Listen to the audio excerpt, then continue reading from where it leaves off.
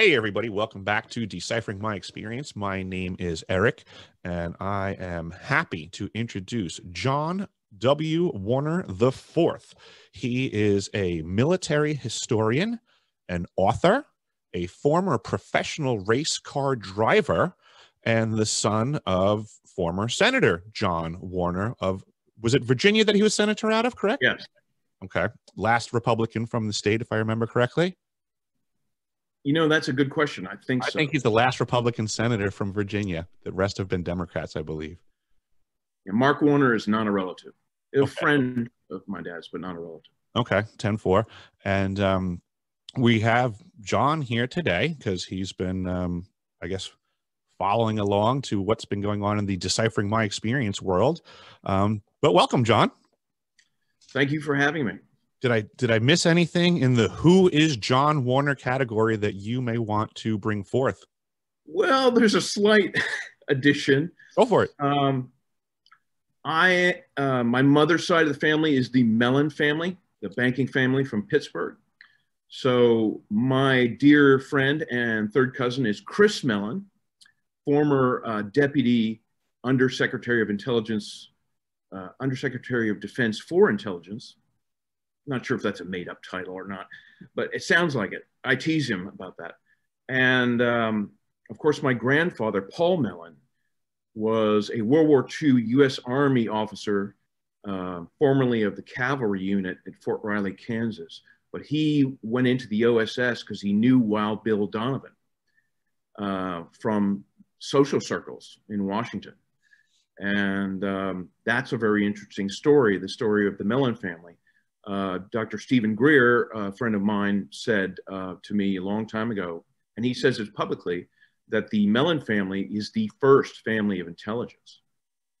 And I'll tell your listeners that the Mellon family, there's only about 130 of us alive at any one time, something like that. And so we're not a very big family. You know, there's a lot of wealth. We are a committee of 300 family, for those into conspiracy circles, which I certainly am. And so full disclosure on that. And military officers and retired admirals that I've spoken to that are friends of my father over the years tell me there's been, I think, around 40 Mellons in the intelligence services since World War II. I don't have all their names, but you know, I've done some digging on my grandfather, and it all makes sense to me. I'm glad that you brought up the Committee of 300 Association. I wasn't sure if you were going to divulge that because I appreciated that when we spoke earlier in the week. I thought that was fantastic that you were bringing that up because you had said that, you know, that it shouldn't only be Laura Eisenhower out there being the only one getting to say stuff. And I agree with that 100%. I mean, there's 300 families. Why is it that there's not more people discussing these things? So thank you very much for what you're doing. Well, let me speak to that. Mm-hmm. I believe Laura Eisenhower, the Eisenhower family, is a Committee of 300 family. I could be wrong, but I'm pretty sure they're, you know, American Illuminati, which is a catch-all phrase. I would say from all those people that I know, and I know hundreds of them, I've met them, most are very nice people, very generous. They have a shit ton of money. They're more concerned about their yachts and their travels and their, you know, this, that, and the other than really delving into history. I'm a historian, so, and uncovering, you know, my specialty is World War II, but I've studied all of history and I understand the Anunnaki and their significance to our history. But you ask these people, they have no clue. And so I know I have 2 or 3 family members that are 25 to 30% awake, I'm guessing, but they're nowhere near where you and I are, and people like Kerry Cassidy and Simon Parks and Alex Collier and, you know, Penny Bradley and all the super soldiers. That kind of, what I like to say, the end of the rail line in the disclosure movement, because it encompasses the very, very difficult and horrifying stuff. Mm-hmm.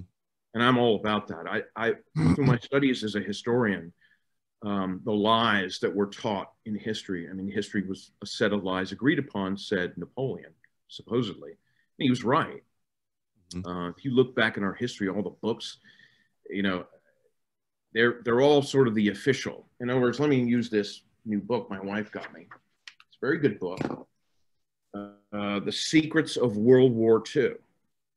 And there's lots of interesting, beautiful photographs. That's the OSS and Wild Bill Donovan. But they have 2 pages on it. So this is all the approved, safe, hidden history of World War II, you know? Yep. They're not going to tell you about the Vril Society, the Tula Society of Germany.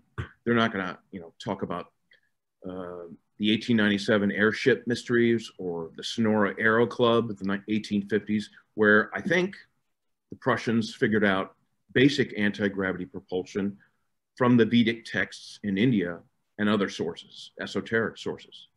So they're not going to talk about the occult or anything of that nature. You know, these books, I have to read 10 books to get like 30 pages of decent information. And, you know, Joseph Farrell writes very good books. He's a theologian from Oxford, but, you know, I'm not big on religion, but it's mind control. And that's from my own experience growing up. I went to a religious school like you did, and, you know, forget it. I just quit that when I was 11. I was like, this is nuts. It's so boring. It's, you know, I stopped praying and singing, and they came down on me in like a ton of bricks. But you know, I was a bad student, little rebel. You know, it was the 70s. You know, but getting back to, you know, the books, you know, they have so much of them have disinformation. And I don't know if you know the story. William Tompkins wrote in his book, I think Selected by Extraterrestrials. Now, the book isn't very well written, but it's containing a lot of good information, I believe. And he said that there was this admiral, Rico Boda. He was a rear admiral in World War II. And I've got a picture of him. And the only reason we have a picture of him is because there was a World War II veterans of naval aviation, and they said, this is our admiral. He was a great guy, you know, and they were a Navy flight unit. All of their picture, that's the only picture on the internet of him. And so I said years ago to my dad, I said, this admiral, I need to mention him in the book I'm writing now. And I said, let's do a FOIA request. And he says, no problem. You know, I'm a former Secretary of the Navy. I'll get it done. And the Pentagon sent him nothing. First, they said the admiral didn't exist. And then he picked up the phone and said, look, I'm looking at a goddamn picture of this Admiral Rico Boda. I want some information. And they were like, oh, okay. He was, you know, involved in this fighter wing, you know, this naval fighting unit, you know, carrier unit. And that was it. And so we did a FOIA request through all different agencies, nothing. So that tells you how they can scrub people from history.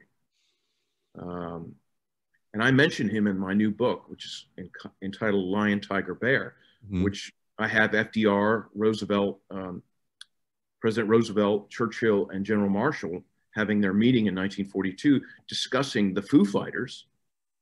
And what people don't know, they don't tell you in these books, is the OSS, one of their main jobs when they were created. And of course, you know, they hired a lot of rich, well-traveled people who had a lot of connections, like my grandfather and Julia Child and Carl Jung, whom my grandfather all knew very well. And so they were also tasked with the Foo Fighter issue. And Roosevelt had the IPU in secret, which was the interplanetary unit. And, you know, flying UFOs had been crashing in America since the 30s, as well as in Germany, purportedly. And so FDR, you know, he gave it to Jimmy Doolittle. And he wrote a report, I think it's real, I have a copy of it. It says, look, these things are interplanetary. The Germans deny them, the British deny them, everyone's confused. And they were popping out of the ocean in the South Seas, and the Navy was firing upon them. And FDR, being a Freemason with Churchill and Marshall, they kind of knew the secret history of the world. And they said, you know, you are not to fire upon those unless they fire upon you first. Now, they did interfere with some of the bombers, their electrical and radio equipment. And, but I don't think it was an attack. It was more, they were some sort of plasma drone probes. That's what Foo Fighters were. But they were seeing all kinds of things during the war. You know? And my grandfather told me he saw a UFO in France, you know. But the reason I got started on all that stuff, I've always been interested in, you know, Star Trek, everything when I was a kid. And I always believed in it. I said, it's coming 10 years. And they were like, 10 years goes by, nothing happens. And on and on and on. But in 1993, I was in California racing at Sears Point. And my teammate, out of probably synchronicity, you know, father had worked in Lockheed Martin. And he said, oh, you're interested in all this. He saw me reading a book about, I don't know, something, Roswell or something, the new evidence, you know, some bullshit, you know. And I was reading that. He said, listen, my father was involved with all that stuff. Let me send you something on the internet. And I didn't even have the internet yet. So I went home and got AOL dial-up in Northern Virginia. And he sent me the Majestic 12 files and said, you need to print these out, read them, and then show them to your dad. He's on the he's chairman of the Armed Services Committee, and he sat on the Select Intel Committee. So in 1993, I was 31, and I went and I said, what do you think of these? My dad read them. He said, this is really interesting. Let me borrow these for a while. Well, 4 months goes by. I said, hey, man, what's the deal? Are they real? Is this a hoax? What's going on? He said, oh, well, Pentagon and the FBI and the Navy tell me it's all bullshit. It's a hoax. Don't worry about it. Just live your life and have fun. He would always say that. Live your life and have fun. I said, Dad, what do you think? This, you know, I'm no expert, but I've read other people on the internet examining them. They're extremely detailed. They're expertly written with all kinds of the code words of the day. And, you know, and we went back and forth for a month on this. And I finally said to him, listen, man, I'm your son. I've been all over the world with you to Navy bases far and wide. I've been to the Buckingham Palace to meet the frickin' Queen 3 times. You know, I've been with you everywhere. I've been with you to see Gorbachev, you know, and the Kremlin. We went on the Codel Dole mission, which is a congressional delegation mission. I said, I've been carrying your briefcases all over the world since I was 8 years old, because he would take me with him everywhere. My parents were divorced. My mother was a hippie. She was protesting outside the Pentagon during the Vietnam War, and my dad's working in the Pentagon. Yeah, that didn't go over well in like the DC gossip rags. And so we had it out. And I said, listen, pal, you know, I know you better than anyone. And he said, son, listen, leave it alone. Don't go down that road. You know, the military has this in hand. Live your life, you know, enjoy yourself. And I said, Dad, with all due respect, how the hell can I live my life and enjoy myself when this proves everything that everyone has been saying about UFOs and alien visitation and the involvement with our US military? And he said, you know, do what you got to do, but, you know, don't talk to me about it anymore. And so later on, Stephen Greer held a 2001 UFO meeting at the Congress, and I think only one congressman showed up. No one showed up. But they tried to get people. And, you know, in 2010, I listened to one of Greer's podcasts, and he said, well, I tried talking to Senator John Warner about it, and he said, you know, no way I'm going to be on your UFO, you know, roundtable. And so this is all starting to gel for me. You know, when people on the internet are mentioning my dad and UFO secrecy and Majestic 12 and, you know, the military industrial complex and unacknowledged special access projects and black funding and the black budget, you know, this is all getting very real and down to earth for me fast.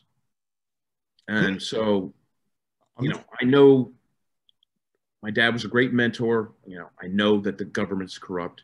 He admits that, you know, every senator and congressman is bought and paid for by special interests. And he aligned himself with the Navy and Marines because he had been a Navy personnel. He was a Navy seaman second in World War II, a radio man. And in Korea, he was a first lieutenant in the 1st Marine Air Wing as a code. He flew second seat in an Avenger dive bomber doing artillery spotting. And he saw, you know, they got shot at. Mm-hmm. Almost died. They took a shell through the canopy. He's a warrior. Yeah, so he's a combat veteran. Mm-hmm. You know, And I've grown up with the Navy and Marines. I mean, they fed and clothed me in a sense, you know. I mean, I come from an extremely wealthy family, but they took care of me. Mm-hmm. I mean, they had an ensign assigned to me in the Pentagon when I was like 11, because I would wander into the war room, with a friend of mine who's now a federal judge mm-hmm.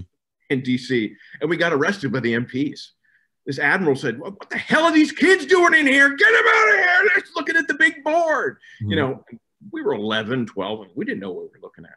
But, I had this osmosis history with me. And I've been all around the world meeting royalty and all these big people. And I don't care for European royalty, and I don't care for the Queen Elizabeth. Those people gave me a dark feeling. And in 2007, I went with Dad to the White House, and Bush, Cheney, and Rumsfeld were there in the Oval Office, and they named a submarine after the USS John Warner, a Virginia-class attack submarine. And I was with my ex-wife, and I turned to her, I said, my gosh, I got a cold chill down my spine with these guys. I think the 9/11 stuff is real. I think this is dirty. I think these people are dirty. And she goes, I think you're onto something. Because she got that feeling as well. And so I remember in 2002, because I had been at Ground Zero the day before 9/11. I stayed at a hotel. My friend works in the Twin Towers. I was there the day before. And I was like, I got to go home to Connecticut for something, work on my car in the garage. And then I saw it on TV as it was happening. And then the next day I grabbed a shovel and a hard hat and, one of those orange vests, like you said you were doing. And I said, no one will bother my friend and I if we go down there and look official. And we got through the barricades and walked all the way down to Ground Zero. Well, there was nothing to do. And I remember being next to the hospital, and there was one guy in there, and they had 1,000 beds. And so a year after that, I was looking for the wreckage at the Pentagon. Most people ignore that. Maybe not anymore, but back then most people ignored that. And I showed it to Dad. I had my computer and the internet. I said, I'm a pilot. I'm a private pilot. Where's the debris? Where's the mark where the wings went in? Something's odd here. And he said, son, just, that's the way it happened. I said, this might be a cruise missile. That's just the way it happened. Leave it alone. And that's when I knew my dad was lying to me about a lot of stuff. I mean, I knew he'd been lying about the Majestic 12 stuff, but that was national security. And I kind of still believed in, that America was America instead of, a bunch of factions instead of states. When it starts looking like America attacked America, there's some good questions to be asked. Right. And as you know, being a veteran, the Pentagon, all branches of the military are incredibly compartmentalized and factionalized. Yep. Hundreds, thousands. I have no idea. Yep. Because I've had admirals, talk to me, with tears in their eyes, and like, I can't talk about any of this stuff. You're a civilian. You can dig this in. Here's somebody you should talk to. And I went and talked to that guy. He turned me on to another woman, and she turned me around to someone else. And they basically say, well, I know this. Exactly. Yep. But I'll turn you on to somebody else who could speak more to that project. I would say I'm a big fan of, and a writer, I just follow the dots. I'm a big fan of decompartmentalization. And I think similar to your past, you've just had the benefit of like just being in cool rooms when things were going on. Right. Yeah, I mean, you got there because of your father. Right. So that's what I got there because of my career. Is fair enough. I just got there for different reasons. I would wind up being in a really cool room because there was a plumbing problem. Well, that was cool. I loved all that in the Antarctica. Oh, well, yeah. I would have loved to have done that. There would be like, as far as I'm concerned, there were secret meetings going on where I had to show up and fix the bar sink in the middle of stuff. And like, they probably blank slated you afterwards. He'll never remember. You have no idea the rooms that I've been in and the conversations that I've had. Like I can't tell you how many times I've actually been fixing a bar sink in a mansion on the Gold Coast of Long Island, where some rather affluent folks are sitting down having cigars and having cocktails early in the afternoon in a grand old time. And next thing I know, I'm sitting down with them, brought into the conversation because I know everything they're talking about and more. And it blows their mind. And then they're all like, this is my plumber. I have the smartest plumber in the world. Yeah, now they're all bragging, like, because you know how they do that. They're like, yeah, everything's better than yours in that environment. my car is better than yours, my roof is better than yours, my plumber is better than yours. Yeah. I mean, you know, I know a lot of these people. I've met the Koch brothers. I've met all these people, and most of them are pretty self-absorbed and into their own thing. If I had to guess, it's what I told you before. I have my Warner 10% rule. And what I think is going on in these committee of 300 families and these uber, super duper wealthy folks that are worth trillions with no names, maybe Pazer in France. And, you know, of course, the British royal family is worth hundreds, maybe quadrillions. I don't know. But these committee of 300 families, the way it works, I think, is what I found out is through the occult, my knowledge of the occult. Now, secret societies like Skull and Bones and Scroll and Key at Yale, which my grandfather was a Scroll and Key, Paul Mellon, is that they recruit these bloodline family members. And I remember a fraternity at University of Virginia tried to recruit me and a friend of mine because we were from these families. And my friend said, oh, this is great. And I said, screw these guys. They wear coats and ties, man. I'm out of here. You know, no matter how much drugs or whatever they said, you know, they would give us. I didn't give a damn. But what they do is these secret, you know, at UVA, there's these secret societies called the Seven and Imp. And no one knows the members until they die. They put it on their headstones. And so like Scroll and Key and all this stuff, they tap these little fascist rich kids. You know, I was a rich kid, but I certainly wasn't a fascist. You know, I was a little rebel, hippie, you know, kind of. I loved the military, but I also, you know, wanted to be an anarchist. Think your father would have tolerated a certain level of rebellion in you, but yeah. if you went towards fascism, I think he would have rectified that. No, he's very much in the middle, which a lot of people called him a rhino. Oh, but fair enough. But Sam Nunn and other Democrats, Ted Kennedy, you know, I think as a Navy man, he's pretty much anti-fascist. Yeah. And, you know, but that's how they do it. They tap these kids, these boys mostly, out of these families. And then they go on to Wall Street or a law firm or banking job or the military. And they're like, oh, join this club with us, drinking club. You need to meet this person and that person. And the next thing they know, they're at a party, like Eyes Wide Shut, or they're at something called, you know, the Bohemian Grove in California. And they put a Mickey in their drink. Even if they're a fascist and they, you know, want to go along with the deep state program, you know, it doesn't matter. They want to make sure. They need a hook. And yeah, and so they give them a Mickey and they end up in a bed full of naked kids and they've got you by the balls for the rest of your life. And so even if you're on board with 100%, you don't care about that. And then they make you, you know, they do satanic ritual abuse and all that stuff with, you know, at the Bohemian Grove, the giant owls representative of Inanna and Hecate and Moloch. You know, that's black Enochian magic, Babylonian magic. And, you know, when I started researching all that stuff from my books, you know, because the Nazis were into it, the SS, the Tool and Villa Society and Himmler and the Norse Asatru, solar cults and all that stuff. All these threads wound their way into a very tightly knit rope. And that's what I do in my book, Little Anton. And people want to know my website, it's littleanton.com. Thank you very much. And I'll have a link in that in the description. Yeah, and when I have my new book out, which has much more disclosure in it, I don't mix up names. I name the names, I name the programs, I name the people involved. I don't change stuff. Other authors, they nibble around the edges of the butter cookie and they're like, well, you know, Project, you know, Dingle Dongle, you know, and it's like, no, that was Project Kronos, the Nazi Bell, Red Mercury, you know, plasma accelerators, unified field theory. And Walter Gerlach is a character in my new book. And also Ferdinand Porsche, but I don't think he had anything to do with the occult, but he was into making, he made a prototype Tiger tank, which is in my new book, the Porsche Tiger. People get that mixed up. The Henschel Tiger is the one that went on to fame, but Porsche did do 3 Krupp turret Porsche Tiger tanks.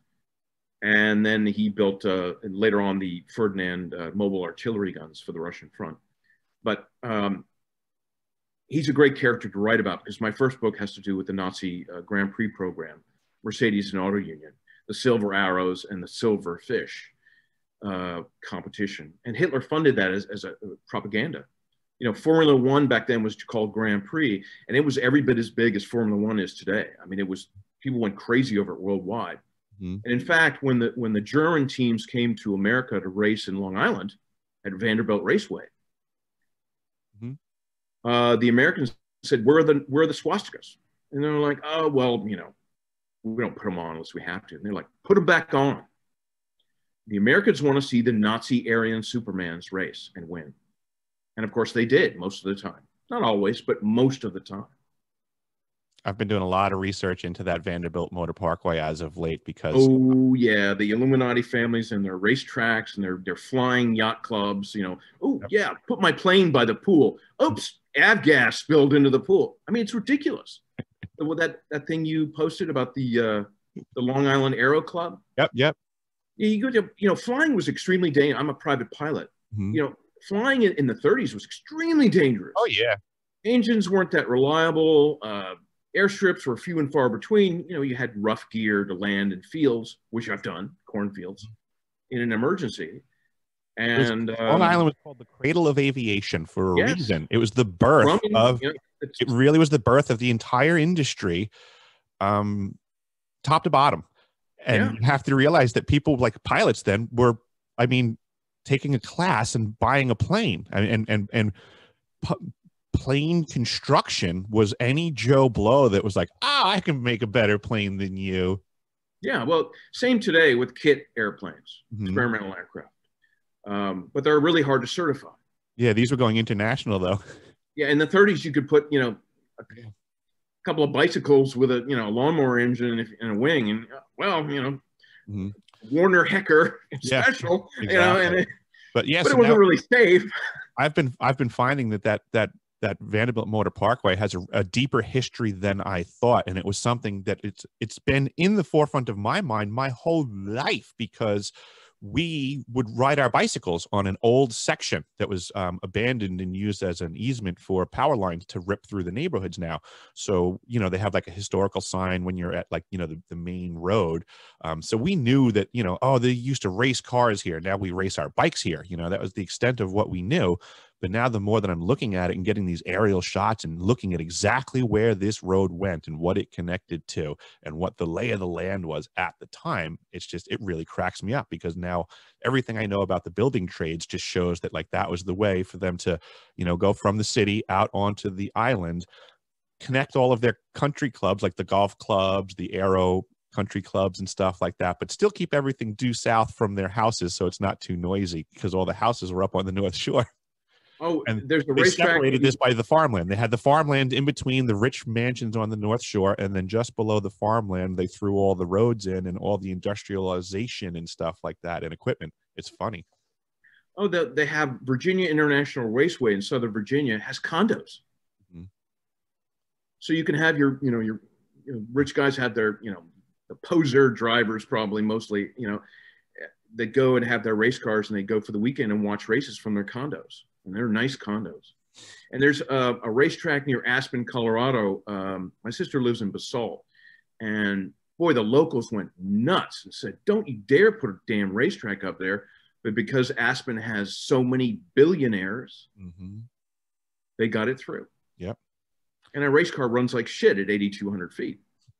There's the air. You know, yep. Whatever. It's nonsense. But I'm like, but Long Island, we should talk about Long Island. I have a question for you, actually, because of your experiences, your past, and your research, and straight up the association to Magic 12, right? So your dad's on that list, and I'm wondering, did you ever cross paths or hear of a man named Lloyd Berkner? I've heard of him, and I've read about him. Okay, because I never crossed. I'll tell you who I did, who was MJ-12, was Admiral Bobby Ray Inman. Okay. And I remember. Uh-oh. Ruh-roh. Come on now. You froze up. Oh, there you are. Woof. Deep State's on us. Yeah, man. Right. I lost you at, who was the guy? Bobby whom? Right. So an MJ-12 member who knew everything about the national security state, the secret space program, all the black projects, everything in the 90s was Admiral Bobby Ray Inman. He was a very, very good friend of my dad's, going back to when my dad was Secretary of the Navy, and he was a commander. So I remember this guy. I also, it's interesting, I just want to throw that in there. When I was a little kid, Admiral Zumwalt lived in my house for a year. And he was reorganizing the Navy and, you know, more rights for minorities and women and everything. And so he and my dad worked closely together on that. And so he lived in my house for a year, and I saw him at every breakfast, you know, 0630 breakfast, Admiral Bobby Ray, not Bobby Ray, but Admiral Zumwalt. But anyway, in the 90s, I remember Admiral Inman very well. And since then, I know that he knew everything. Because I remember every admiral or general, I always asked them, well, what do you think of UFOs? You know, and sometimes they're like, well, bullshit, kid, you know. But I would always ask. And some of them were very forthcoming. They're like, because they knew, you know, I was a young man in my 20s or something, or even younger. And they knew no one would believe me. And who cares, you know, son of a senator, who gives a shit? You know, and nobody did. Operation Deep Freeze. I wore the parka at school as a kid. I got my dad and Liz Taylor were drunk one night in Switzerland, and I had been asking Dad about Operation Deep Freeze for years. And I was 14, and I would read the top secret briefings on his desk, and he got really pissed at that. And I didn't understand them all, but I knew there were sub bases. And I said, did they drill them? Is it true they drilled them out with steam hoses? And he had had a few drinks, and he said, yeah, it's true. And I said, why do we need sub bases in our Antarctica? He says, well, the Russians have them. We have to counter it. I said, okay, I knew about the Russians and the Cold War a lot, even at 14, and being a World War II enthusiast. And I said, well, what else is down there that's so damn important that you got to dig out these giant, you know, I understood the geothermal stuff because I looked it up in the school library, you know, everything I could read on Antarctica. And he pointed up. It was nighttime in Switzerland and the stars. He said, space operations. And I had no idea what that really meant other than like satellites and, I don't know, missile navigation. I have no idea.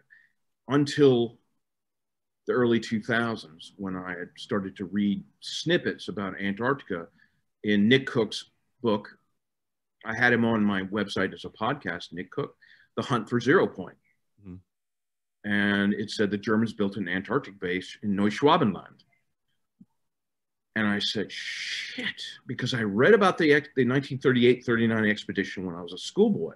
That's all I would do. I wouldn't do my homework, but I would be in the library looking up stuff on World War II and warfare in general and history and all that, because that's what I cared about.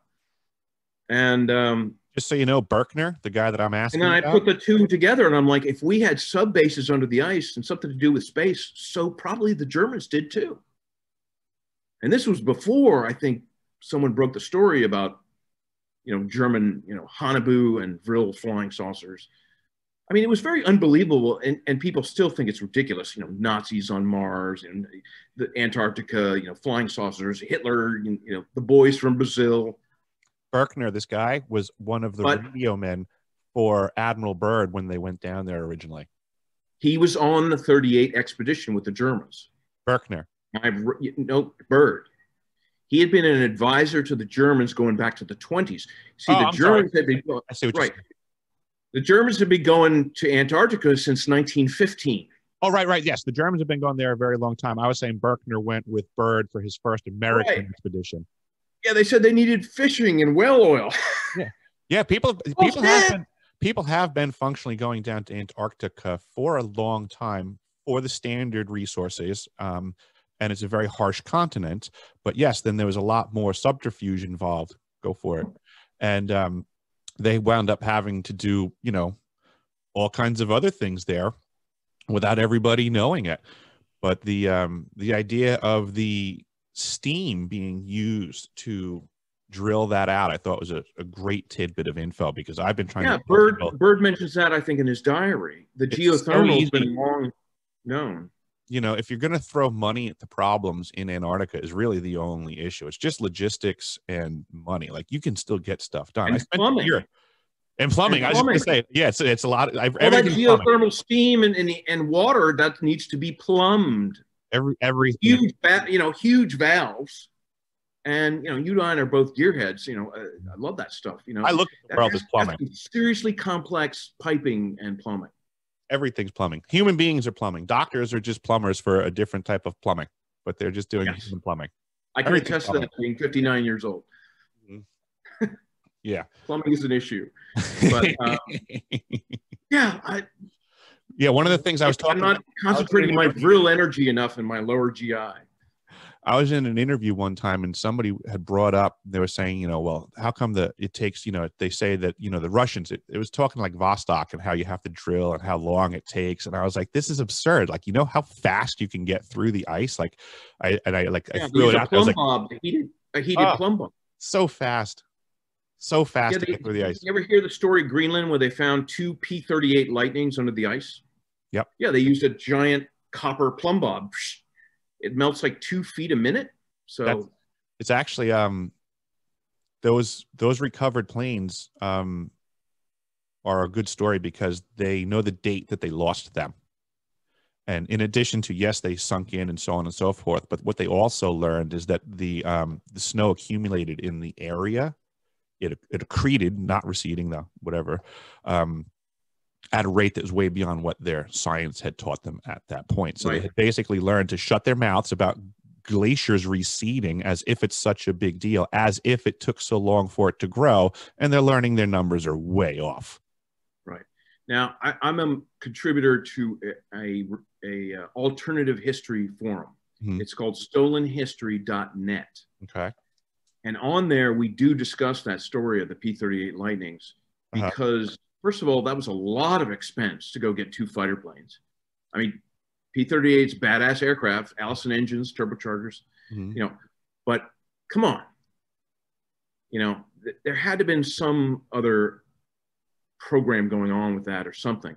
And of course, in Antarctica and the Arctic, they have probably 0-point energy plumb bobs the size of a school bus, to drill an ice tunnel, something like that. And so we dig out a lot of those anomalies of history. The first forum was attacked and taken down, but now we have it back up and running on 10 different servers worldwide. So we discuss a lot of things. It's a very civilized forum. It's not like other ones that are broken down. They'll throw you off if you're rude. Mm-hmm. And so you have to be, you can't just say willy-nilly racist things, they'll throw you off. So anyway, I wanted to plug that, but also, Project Iceworm in Greenland, that's an interesting story. Big time.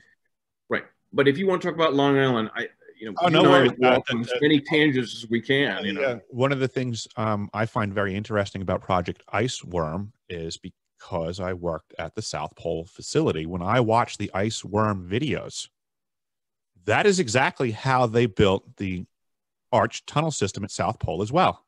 The way that they cut the ice, literally, I have videos. I could show you videos that I have where it's the same assembly, the way that they cut the ice, mount the pieces down, and put the corrugated steel over. It is the exact same method, the construction of Iceworm and South Pole's tunnel systems.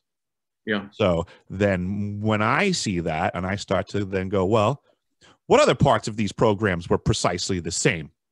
I mean, it's like did they just slap one on the North Pole and one on the South Pole? I mean, that was another one of those folders on my dad's desk when he was Secretary of the Navy, the red ones that said classified. And I was like, ooh, man, this looks cool. My friend and I are looking at it. And Project Iceworm, that's when they had missile silos. And, they were keeping tabs on the Russians and other things. What my guess is there were probably, maybe, ancient tunnels that went down far, far below. Because that was part of Ultima Thule, that the German Vril and Thule Society were interested. That whole Arctic area up there was Ultima Thule. Americans pronounce it Thule, but it's Thule in German. And so one wonders why we went to the expense of, and as you know, it's incredibly expensive and time consuming to heat and supply those Arctic bases. Yes. And that Camp Century was massive. Oh, huge. was and it was massive. most things that are really cool are underground. Mm-hmm. You know, Stephen Greer said it. You know, everything critical is underground. Absolutely. For obvious reasons. Yep. Spy satellites, you know, peering, you know, UFOs and everything. But, you know, I read recently about HARP, that HARP can also see underground a couple hundred miles. Oh, so, I would say every part of the globe. You know, well, correct. You can harden something by having it underground, but everything has some sort of a signature, so to say. There's a truth out there, right? And there's always a way to ascertain a truth. So if you have a facility underground, you can harden it from a lot of things, but somehow, lo and behold, we have a technology, HARP now, and it can just look for cavities. It can look for materials. It can hunt. So you might not be able to hit it with a missile per se, but you can certainly get an eye on it. Well, it's like the other back engineers things we have in our overt society, you know, cling wrap, which is my favorite, fiber optics, carbon fiber, you know, Kevlar, microchips, you know, transistors in the old days, you know, why not HARP, you know? Absolutely. I mean, once people get over the hump, as I call it, and, you know, come on, we've been back engineering stuff, you know, from extraterrestrial sources for forever. Who knows? Gutenberg press, you know, it goes back, you know, the pyramids, you know, we've, you know, the dirty laundry in the military industrial complex that Chris Mellon won't talk about. And we talked about this, is the dirty laundry, whatever that is. Now, I said to Chris, I said, look, I know you and Elizondo are on a short, you know, DIA, CIA, Pentagon leash. You know, I didn't say leash, but I said, you know, tether. And I said, look, I appreciate that. You guys have brought a dead topic alive in the New York Times and on CNN. You know, finally my friends would say, oh, Warner's not such an idiot after all. There are UFOs, in the Navy, apparently.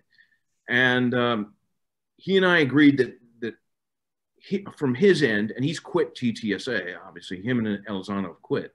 You know, is that an agenda? I don't know. I haven't talked to him recently, but, you know, when I talked to him, I said, listen, I know I'm into the wild stuff. And he said, you and Tom DeLonge are into the wild stuff.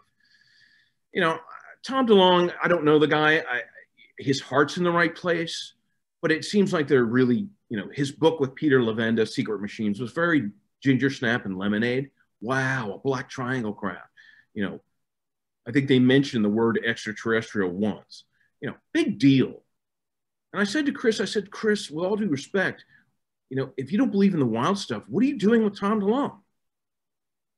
And he said, oh, well, Tom's a great guy. And we thought, you know, we'd do this young person's entertainment thing. And I was like, that's weird too. You know, and then they're trying to raise money. He tried to hook me up with Hal Puthoff, and Puthoff needed funds for his underwater quantum communication system that he's got on paper for the Navy. And I said to Chris, no, don't you think the Navy already has that? You know, they've been using zero-point energy for 40 years or more. You know, they've been using anti-gravity craft for 40 years or more. With the Sonora Aero Club. Now, for people just need to wrap their heads around and consider that anti-gravity, like first and foremost, it is a thing in nature. You can have gravity, you can have anti-gravity. Yes. That's simple. So now, right. So by whatever definition you want to call it, let's just yield to the fact that it's always possible. Just like way back when we didn't know that we could fly, but we learned we can fly. So now we have to deal with we can fly. Flying was always available. We just had to figure it out. So anti-gravity has always been available. And it's not even, here's the hard part. It's not like we have to figure it out. Think of like Mark Twain said, it's easier to bamboozle people than to convince them they've been bamboozled. Everyone's been bamboozled to think that anti-gravity hasn't been around since the 1800s. It's not that hard. It's like George Carlin said, it's like a big giant club and you're not in it. Right. Everyone's like, well, why wouldn't they give us anti-gravity? Why would they give you anti-gravity? The people that have anti-gravity, why would they let you in the anti-gravity club? Because John Warner and Eric Heckard would have our anti-gravity special airplane. Oh, right. And try to sell it to the public. And it's like, oh, no. Tours to the moon. Right. And by all accounts, you know, ancient pre-Diluvian high civilizations, Atlantis, Lemuria, Mu, Og, Khmer and, the Indus Valley civilizations, they all had Vimanas. Yep. And it's like, if you read the Vedic texts, which, the SS did in the Tula Society, and you can back engineer some of that if you have enough esoteric knowledge, which German philosopher scientists had in the 19th century. There's a reason they had all those technical schools and chemical companies. Yep. The Sonora Aero Club, the 1897 airships. Walter Bosley does a great job in his books piecing that together. And I've read them, and I put some of that into my new novel. And I thank him and Joseph Farrell for their information, and others. And so once you realize it's not that hard to cobble together something anti-gravity if you know the tricks, it's like, and I think, everyone's mentioned that, the crashed ET craft we get, we turn away a lot of stuff in the trade. It's like, no, we got that model. We got 10 of those in the warehouse, but we're really good like hot rodders on Earth. We can go to a junkyard, get an engine block and some other pieces and make a 200-mile-an-hour car for Bonneville out of junk. And that's apparently what we're doing with a lot of this technology. Those Earth people, they're not such dimwits after all, and, pat ourselves on the back. All right. But it's the dirty laundry that everyone's, they don't care. The deep state, the Pentagon, everybody, the factions who are in charge of the black technology, they don't care that we talk about flying saucers and the grays, little gray aliens with big eyes, and Star Trek and all that sci-fi stuff in Hollywood. They don't care about that. What they care about is the dirty laundry. And I've seen all my life politicians, senators, congressmen, turn away from my questions. They push the conversation sideways. They're like, well, I ask them, do ETs and do we back engineer stuff in the military? And they're like, it's interesting. And then they go off on a story and they push the topic sideways, like a politician does. And that doesn't work with me because I've grown up with my father. Oh, well, son, I can't speak to that, but get a few whiskeys in people in vino veritas, and they start flapping their gums on some things. Can I tell a quick story? Yeah, go for it. Right. In regards to Carl Jung and synchronicity, my grandmother, Mary Mellon, was a mystic. And she knew Carl Jung. She was a devotee of Rudolf Steiner and Blavatsky, and she knew Manly P. Hall. Ooh, and my grandfather and her knew Carl Jung very well. So she knew all about that stuff. In fact, they created something called the Bollingen Foundation. But in 1963, it was dissolved into the Andrew Mellon Foundation. And of course, you and I know big foundations just funnel cash into the deep state, black budgets. But anyway, synchronicity is an interesting concept. My wife and I see it all the time now. So 6 years ago, we were invited to a book signing party in DC. And it was this English guy, and he wrote about Churchill. I thought the book was boring, but whatever. So we sit down at this table, and there's a couple across from us in their early 40s, and we just start chit-chatting. We don't know each other. And the guy says, I said, what do you do? And he says, well, I work in the aerospace industry, around town, contractors and stuff. And I said, oh, are you in the classified stuff? And he's like, yeah. And I said, let me throw out a few terms and see if you and I are on the same page. And I looked at him, I said, unified field theory. He nods. Antigravitics. Yep, he nods. And I said, nonlinear German physics. Yeah. Carbon fiber wrapped around a 0-point energy plasma ring in a triangle shape. Yeah. Very nice to meet you. And, and that's the kind of thing that happens. I mean, I had a CIA guy call me up. He was in my old Cadillac club, right? And I was going to sell one of my old shitty Cadillacs with tail fins and get another Cadillac. And so he comes out to my farm, and we're just chit-chatting. He just sees the CIA blanket that's on my couch. And I said, well, my wife was a linguist, for years at the CIA. And yeah, MJ-12, she found that. It's on their server. You just can't access it. You need cosmic or Q clearance. But he and I start talking for 5 hours, like you and I did the other day, because he and I are on the same page. Now, he didn't know a lot of the stuff I knew, but when you find, through synchronicity, when you find a kindred spirit that knows, you know, disclosure, everything, ETs, other worlds, universes, timelines, temporal physics, you know, it's a very small club of people. And by and large, most of the people want to talk about it because they're tired of being, you know, I was tired of being alone. And you know, I'm lucky to have my wife with me who understands. That is most people don't. A lot of their spouses don't. They're like, you're crazy. And I'll bet a lot of people, your viewers, know that feeling. It's a very lonely feeling. I feel for people. People reach out to me all the time just to make a connection. And they, well, I did. So yeah, so many times they tell me. Foolishly, I did. So many times they tell me that even they can't talk to their spouse about it. That breaks my heart, actually, to think that like, here's that person that you can talk to everything else, but this one thing that means so much to this one person, and the other person has no tolerance for that conversation is rough. Yeah, I have none of my good friends. Whew. Yeah, you know, and they're all middle-aged, but you know, now 2 of their sons came forward to me and said, gosh, do we have a moon base? And is there a secret space program? And, you know, I always say to people, I don't know anything for sure. Mm-hmm. And I always say, you need to trust your own mind, your own sixth sense, and, you know, don't listen to others, but what makes sense to you? If it resonates with you, then you know you're on the right track. And I say that. Exactly. I said, maybe. I think that there's really something to all that stuff. And I should have said that at the beginning of the interview. You know, I wouldn't tell your viewers that the stories I have, you know, I'm not sure of anything. I hardly can't get any documents, you know, everything. I have circumstantial evidence that people I've talked to, but that's just a story. Everyone's like, oh, he's lying. He never knew Bobby Ray Inman. And it's like, oh, come on. And he and my dad were best friends. Mm-hmm. Do you want me to tell the World War II story? Which one was this? About my grandfather in the OSS? Oh, absolutely. I'm a big fan of everything to do with the OSS. It's a big part of what I'm looking into.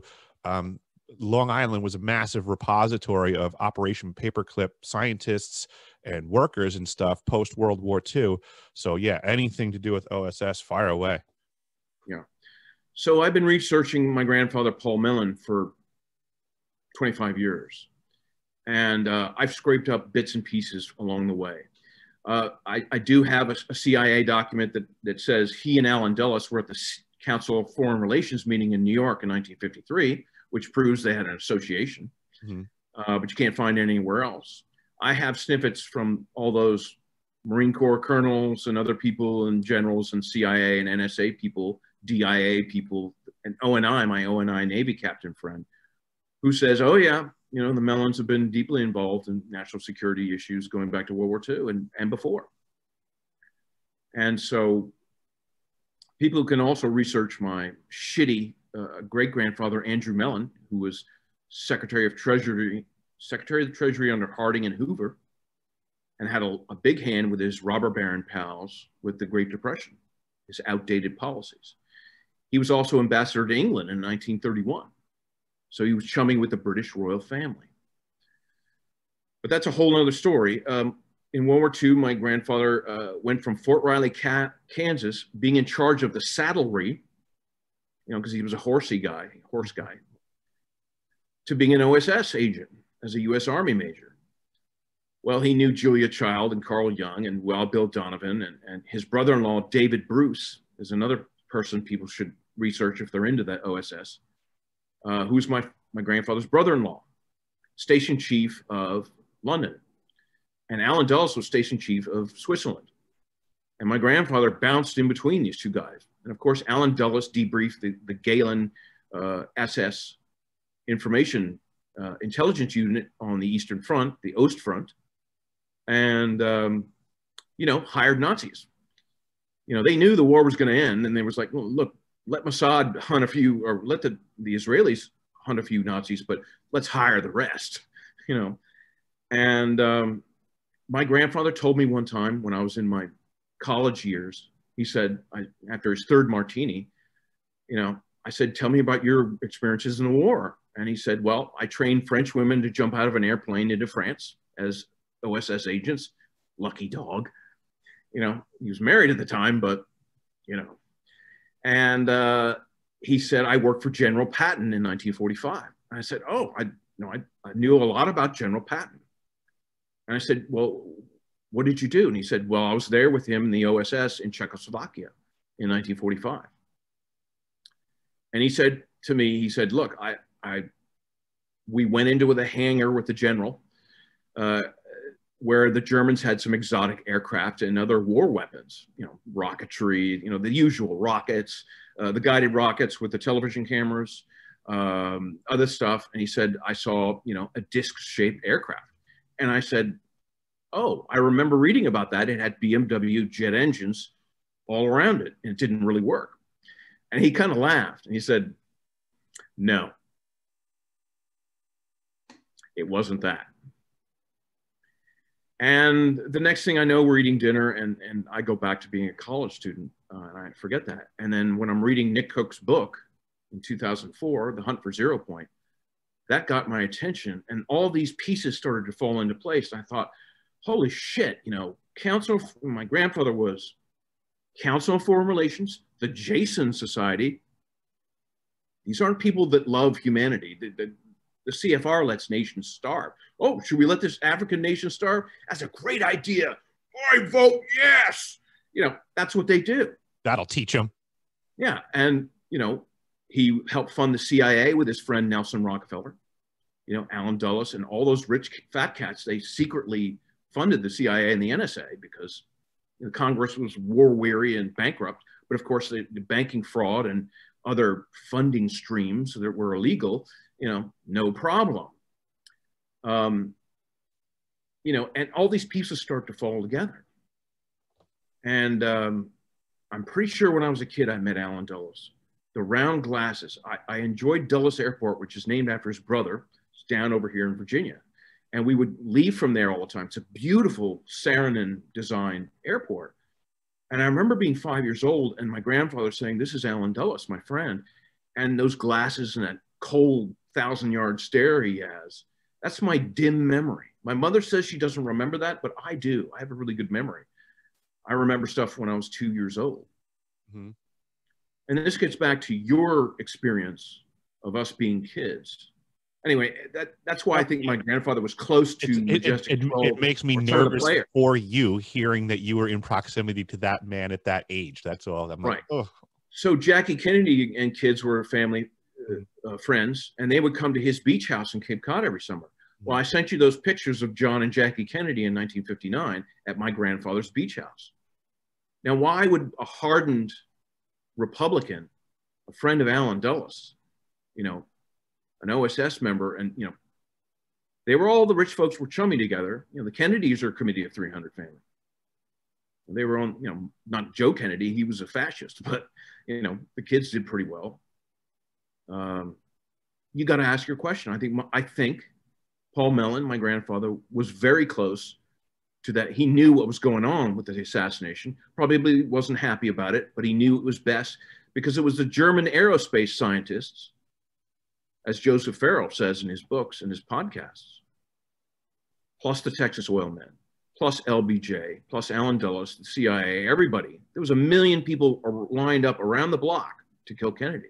German aerospace scientists. Right. Like on Long Island, like Grumman that built the lunar module. Yeah. Grumman. All the companies, all the German paperclip guys, because Kennedy wanted to release the UFO file. He wanted to go, we think, that he wanted to go to the moon with the Russians and shake things up there. And the word is that the NSA were up on the moon in 1958, and the Germans were up on the moon probably during the war because they hitched a ride. What do you gather the resistance was to that idea then of Kennedy working with the Russians to go to the moon to shake things up? So by the definition of shake things up, what do you mean by shake things up? And cooperation, number one. Okay. Which the entire military-industrial complex did not want. Okay. You know, General LeMay, he probably had a pistol on Kennedy a dozen times. They hated each other. But Kennedy wanted people close to him that would keep his enemies closer, which is why, he fired Allen Dulles. Big mistake. John Kennedy had his heart in the right place. He was a true light warrior in the sense of the Vedic sense, but he was rash. And of course, he got involved with Marilyn Monroe and a lot of loose women, which is not, the best spies in the world are women. Let's face that, going back forever. And so he did a lot of dumb things and he got killed for it. Mm-hmm. And I asked my dad, because my dad knew all three Kennedy brothers, because Bobby Kennedy and my dad went to law school at UVA in the early 50s. So my dad knew all the Kennedys. And then when he married my mother in 1957, they were all chummy in DC and Cape Cod, everywhere. And I remember them growing up,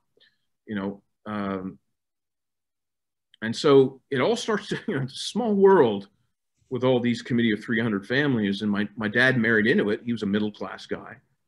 His dad was a U.S. Army doctor in World War I and a gynecologist. They were from middle-class stock, nothing fancy. They were Stuart clan from Scotland, which some have said, that's some of that Anunnaki royal bloodline, whatever you want to say about that. Presumably committee of 300 members have more of that genetics. I don't know. Maybe makes sense, but that doesn't mean they're bad people. It's good. But so all these things, I'm sort of all over the place. But all these things sort of fell together about 10 years ago, and I just fell on the floor. I mean, my wife was like, "Holy shit," and it took her a while for me to explain all the pieces. But as coincidences are bullshit. Mm-hmm. That's synchronicity. All points of space and time are connected. Things happen for reasons. And then when Chris Mellon came out publicly in 2017, I knew then they had picked a Mellon to do that initiative for a reason. And, I've tried to be supportive of Chris, but, he and Elizondo and that TTS thing, they were lying to the American people by omission. Because even if 5% of the wild stuff is true, it is mind-blowing. Mm-hmm. And horrifying. And I don't think Chris ever wants, I think they want to move it sideways, slow it down. Maybe in 50 years, the American people, and you and I discussed this, that's bullshit. You and I know a lot of people. I know a lot of blue collar people. I really appreciate them. Mm-hmm. Their heads aren't going to explode. Some people will end up licking windows and staying in bed over the shock of it all. But come on. We're selling the American people. I don't know about the people of the world, but the American people can handle it by and large. So that's a bullshit excuse. Mm-hmm. And, here I am today with you. This is my first interview by someone else. Thank you, as sir. a podcast. I'm glad you disillusioned with the entire U.S. military. Chris Mellon's telling lies. I can't stand for that anymore. There needs to be another Mellon family voice out there publicly. Mm-hmm. I have like Popeye ringing in my head. Like I've had all I can stands and I can't stands no more. I feel like squeezing the spinach can open, Yeah. And I'm sure a lot of your viewers are like, well, I don't trust this douchebag. He's a Mellon family committee of 300. He's got an agenda. My only agenda is the same agenda as you and Simon Parks and Kerry Cassidy and Alex Collier and Penny and everybody. Yeah. We've got to come to terms with the hard stuff. Yep. Now, bad stuff. Yeah, there's bad stuff going on, and we need to pull the veil back, shine the lights on, and just let everybody know what the real truth is. I mean, we've been bamboozled. It's that simple. We've been lied to. Look, like from your facts as a military historian, you can certainly say we've been factually lied to about the military history of the world. Oh, forget that. How about the pyramids? Right, exactly. The pyramids. They're still saying they use slaves and oxen to do it. It's obvious. There was an Arab guy who wrote in the 11th century and said, "Oh, the word is I got that the Egyptians had these giant sort of carpet-like things, and they had those long copper scepters that looked like tuning forks. Mm-hmm. Well, they would bang the edge of the stone in a certain way, and they would start a vibration going." And the stone would lift up a few inches and they would move it along. Basic anti-gravity movement. The guy tells you how they did it. Mm-hmm. Oh, no, he was smoking hashish or something. Academia is corrupt to the core. Just because the person receiving this information can't imagine how to build said rod to get said function. Yeah, Just they were because different lack lanes. imagination and ability doesn't mean that that other person explaining what they saw didn't see what they saw. Right. If you take a long enough tuning fork and bang it and put it on a piece of pink granite, which is extremely hard, or black granite, if there's a fissure, you can hear by the sound, it'll crack it. I mean, a lot of this stuff they didn't have giant machines, with spaceships. I don't think they had basic tools that the mystery schools obtained, and then the Freemasons obtained that to build cathedrals and star forts, which is another area of interest of mine, because I think I'm the only military historian looking into that. I think that's great geometry, cymatics, I just started recently looking in that direction myself, because as a tradesman, I'm simply intrigued by the massive constructions that have occurred on my planet before me. And I'm keenly aware that the story that we're being told is shenanigans, because it's just simply not true as presented. And they always have these genius architects, Van Cohorn and, Marquis de Vauban, who all their miracle engineers and built all this stuff all over Europe. There's tens of thousands of star fortified cities, towns, and actual forts just in Europe. Tons of them all over the world. I think there's like 11,000 so far, and they keep finding new ones every day.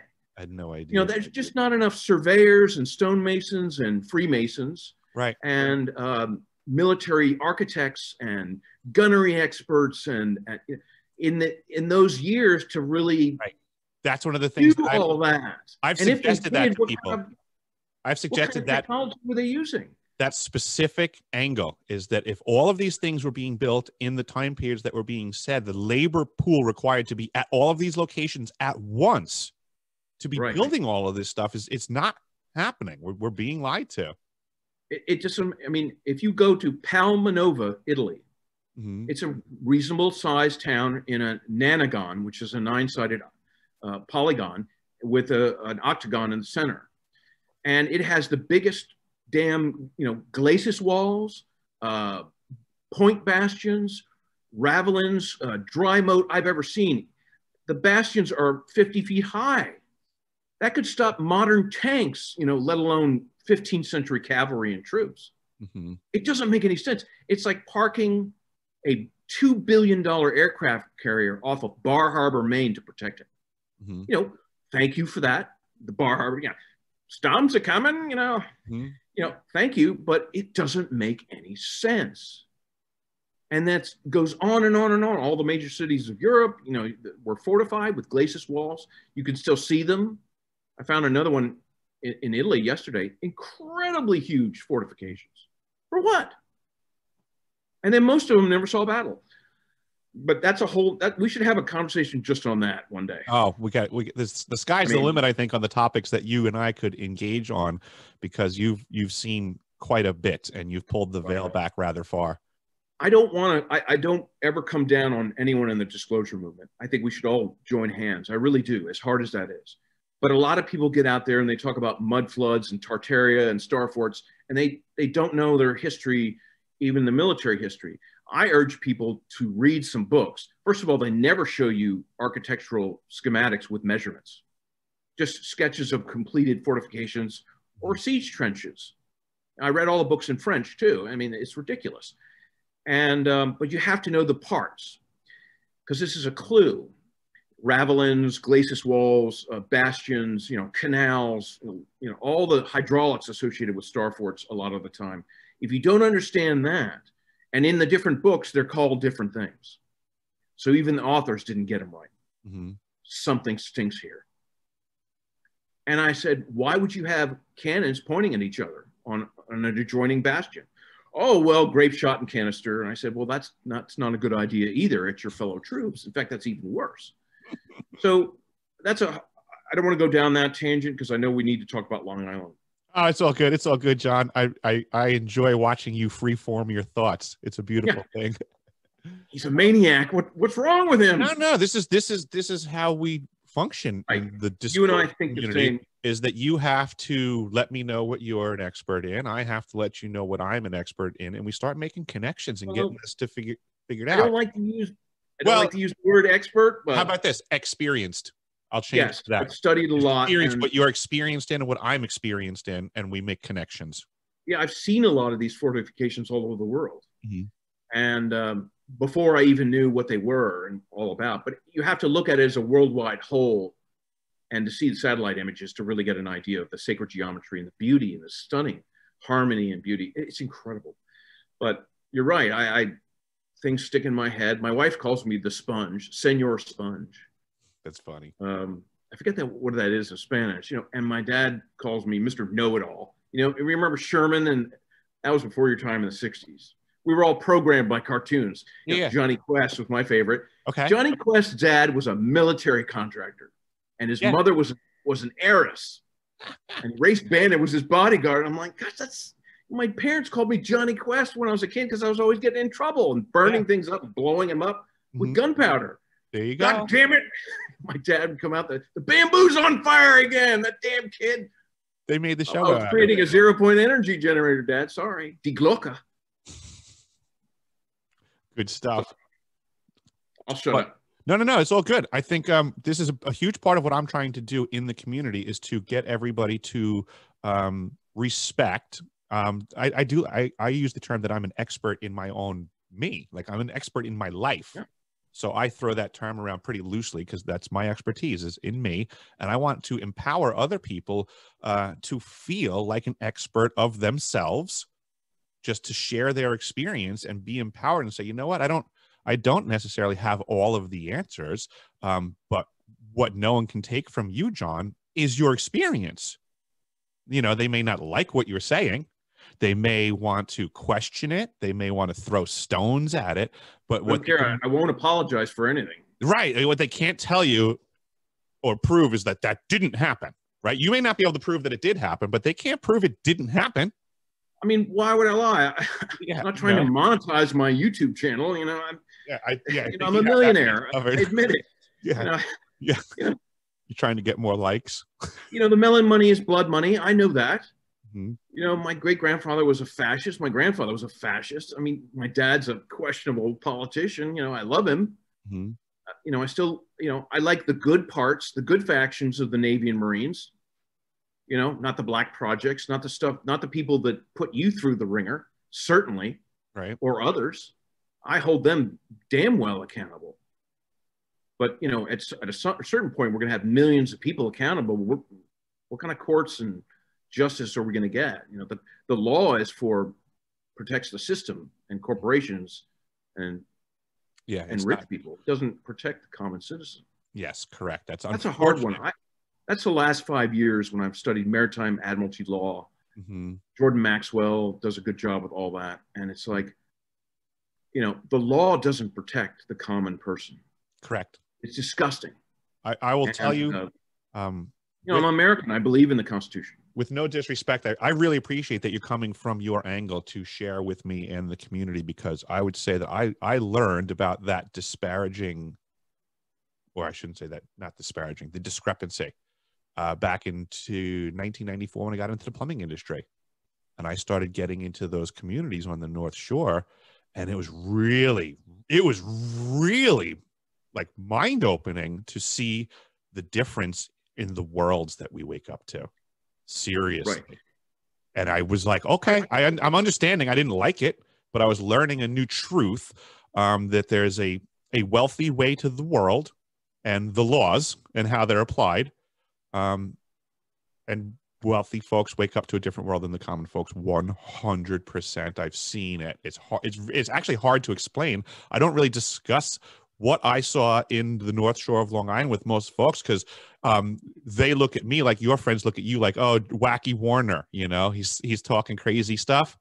I get the same thing from my friends. When I tell them what I saw in the mansions, they think I'm making stuff up. Yeah. It's a weird world. What my forlorn hope is, I can only speak for the wealthy people that I know and have met. Most of these people are very benign people who believe in the Constitution and justice. They give to millions to foundations thinking they're helping people in Africa or, disadvantaged people in the United States. They really care. a lot of these people. It's just that 10% that's fascist. That's my rule, but that's what I think is going on. That's all they need. Mm-hmm. And I think the reason there's not more people like me and Laura Eisenhower is that they're scared shitless. Mm-hmm. The people that do know something are like, oh my God, I don't want to lose my money. The deep state will take away my bank account, and that, but enough is enough. I mean, human trafficking and the problems with pedophilia and children and missing children and all that, enough is enough. Mm-hmm. And I hope that I inspired some of my peers in that realm. People that, you and I have worked 9 to 9 jobs in our lives. I've always had a good work ethic. My dad made me work, and I enjoyed it. And I love working with people and working with my hands. But a lot of these rich people have never worked a 9 to 5 job in their lives. And they're very insulated with their wealth. And they only hang around with wealthy people. Mm-hmm. They don't have a mix of friends like I've always had. I kind of hated my whole lineage. The rich kids were always preppy and snotty, and I thought they were assholes. They weren't looking to build engines with you, for sure. No, I was always an outcast. But a lot of these people are not evil. They have really good hearts. They think they're doing good by giving away their money. Their money is, I tell them, your money is not going where you think it is. The world is not ordered like you think it is. Our whole reality is not what you think it is. Mm-hmm. But they're scared to hear that. Mm-hmm. But the disclosure movement as a whole is a cross-section of society all over the world. Mm-hmm. Now, not a lot of rich people will come forward because a lot of people say, well, they're the problem. That's the Illuminati. That's the 1%. They're at the top of the pyramid with the all-seeing eye. They're with the Pindar. They're in line with the Draco and the Anunnaki and the Queen of England. And it's like, no. My grandfather may have been, when he maybe dated QE2. They were sure fond of each other. She stayed with him at his farm in Virginia many, many times. I remember. But that's not me, and that's not others, and it's certainly not the 2 or 3 people I know in my family, my cousins and things, mm-hmm. that are 30% on board with what you and I are talking about. They're getting there, but slowly. Mm-hmm. So one of the tactics, this goes back to the Anunnaki, who created a caste system in Sumeria. The darker skinned people did the hard work in the fields under the sun. The brown people tended the shops and merchants, and the white skinned people serviced their overlords sexually, and also tended to the gardens and temples. And that caste system has come down today. And one of the ways to keep the little people from fighting against their true masters in the shadows is to divide them by race, religion, caste. There's still a caste system in India, overtly. And there is in the military, rank, officers enlisted. Yep. Goddamn those brass hats, they keep that tension going so they don't, and the American people are at each other's throats, and it's all this caste system that goes all the way back to Sumeria and the Anunnaki. Yep. And the disclosure movement is a caste system. You've got the messiahs like Stephen Greer, who don't believe in negative aliens. I don't understand what happened to him. Richard Dolan is scared now. He used to be groundbreaking. And they all bicker and hate one another. Everyone hates Carrie Cassidy, the other messiahs. Well, except for Simon Parks, Alex Collier, and a few others. It's all divided up, and that's by design. Mm-hmm. It's like the CIA infiltrated MUFON back in the 90s. Oh, yeah, talk about UFOs. It's always the hardware. Chris Mellon, Elizondo. Well, we don't know what these craft are or who pilots them. They always, you notice that? Mm-hmm. They always, the officialdom always promotes the hardware angle. Mm-hmm. Let alone that a lot of craft come into our atmosphere and all of a sudden they're out of 5th density and they're in 3rd density.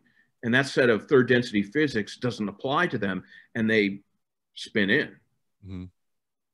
So nobody ever talks about that. The US Navy has every single craft. Like you and I know our Ford Mustangs mm-hmm. and muscle cars, every model, every feature, every option. They know everything and everyone piloting those craft. And if they don't, their ET advisors say, oh, I know those guys. Yeah, you better keep an eye on them. They're going to steal all the McDonald's hamburgers and you better keep an eye on your turnips, you know, and that's how it works. There are many people that know exactly. I like people hinting at all that. They're like, well, you know, one retired Marine Corps guy said, you know, listen, ETs walk the hall of Pentagon every single day, and they look exactly like us. You know, that's the they part. can put a holographic image out, or they really do look like us, like some of the Nordic types do. Mm-hmm. And when I first heard that, I was like, oh man, I can't quite, you know, this is 25 years ago. But of course, you know, in a couple of years, I was, you know, it makes perfect sense. Mm-hmm. Because everyone, you know, we're brainwashed to think it's us versus them out there. No, we're all equal citizens of the cosmos. We're different. Mm-hmm. But nobody's better or worse than anyone else. You know, everyone's sort of neutral. This good and evil is a relative concept. You know, the Sufis, you know, are like, you know, everyone's cool, man, but, you know, you're either positive or negative or anything in between, any vibration in between. And so there's this, oh, what are they invading? You know, I believe that we are, human beings on Earth are a product of 22 different star races, their genetic programs, including the Anunnaki one. Mm-hmm. That was one of 22. The Aborigines, I think, and the Eskimos might have been a separate deal, but I'm not sure. A lot of people think that everyone on Earth has Anunnaki genetics. I wouldn't be an expert in that conversation, but I definitely think the hybridization, I think, it's common, pretty evident to me when you look at what we are doing on this planet as human beings compared to all the other things on this planet and what they're doing. It seems like we're distinctly different, and it's not just a simple Darwinian evolution is a joke. I knew that back in high school. I said, Darwin, we're not from apes. Proto-humans and Neanderthals are not human. Understood. They do not pack the gear for speech or higher consciousness. Mm-hmm. And they were like, oh, you know, missing link will be found, and then they never found it. They're going to find it because there is no link. No, they come out every few years with a new proto-human bone they found in Africa, and they're like, look, we think we're on the, you know, they push the conversation sideways. Mm-hmm. When it's obvious to everyone, you know, the elongated skulls. I mean, come on, these are different species of humans back in the day. Mm-hmm. Maybe today, I don't know. Who did you work with in Antarctica? Any elongated skull people? I didn't see any elongated skull folks, but one of the things that was you and I have pretty tall foreheads, but we're not smart enough. Yeah, we're half an idiot. I hide mine under my headphones.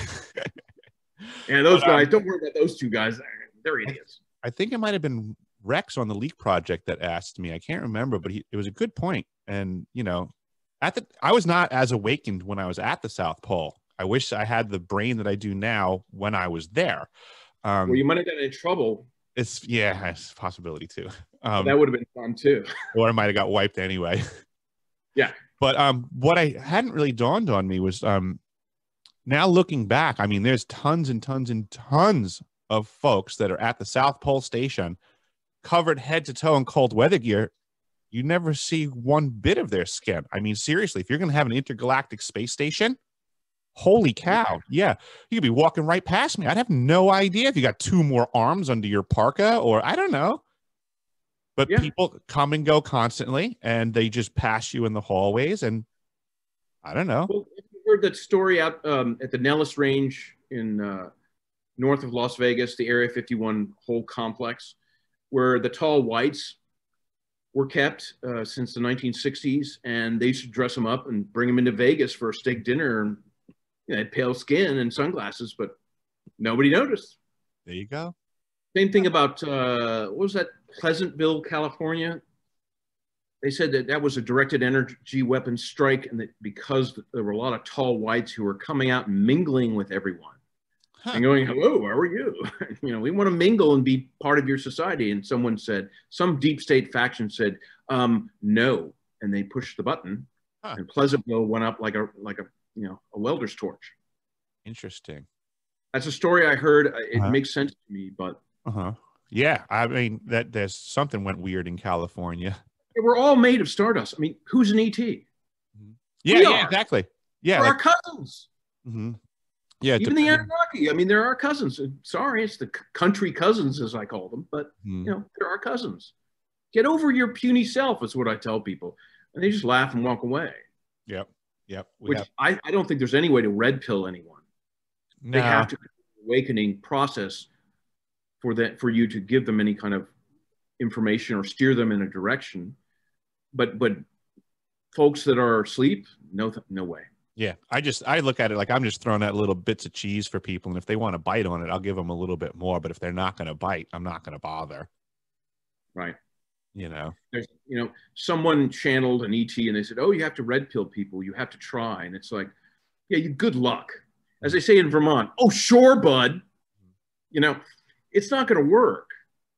That's my experience. I've talked to Harvard professors who are friends of mine, CIA people, and I'm like talking about these higher concepts, and and they just was like, huh?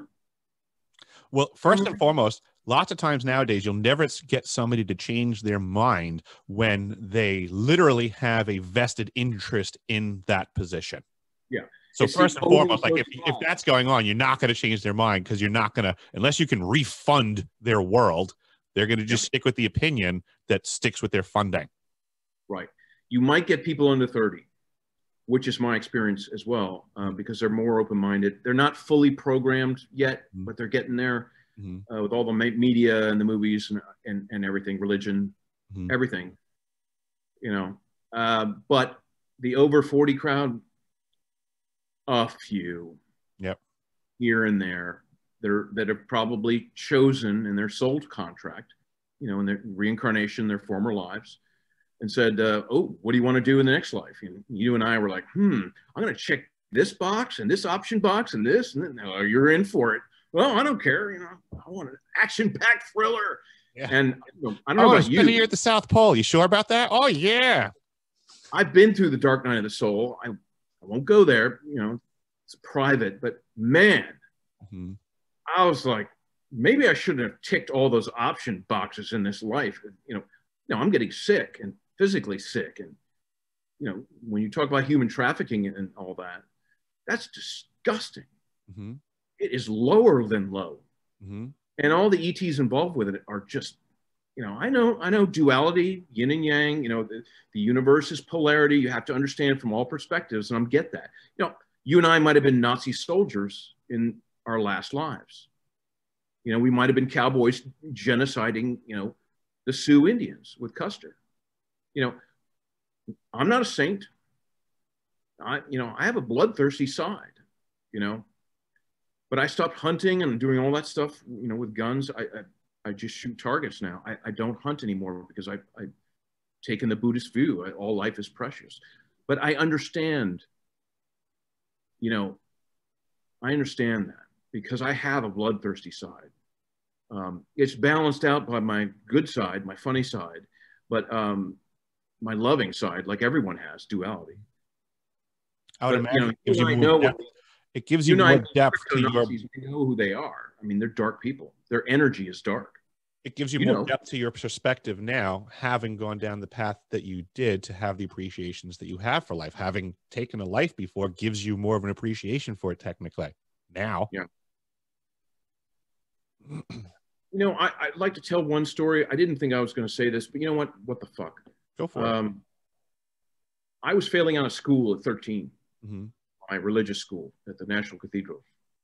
And my dad, in those days, had a bit of an ego on him, and he was a little short-sighted. I was living with him, and alone, we were alone, the housekeeper. And he said, you need a tutor. So what does the guy do?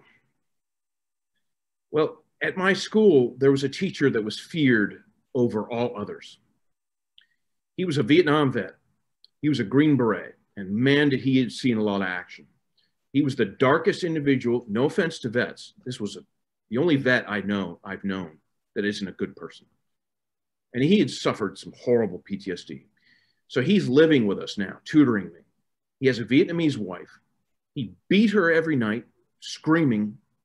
He drank all my dad's liquor, and he yelled and screamed and pushed me into walls and shook me by the lapels and scared the living shit out of me. And I'm 13 years old, and my dad's off traveling. I'm in the house with this psychopath. And I understand PTSD. I do the wounded vet deer hunt at my farm twice a year for these guys. I've talked to them at length. They're amazing people, but this guy had lost his mind.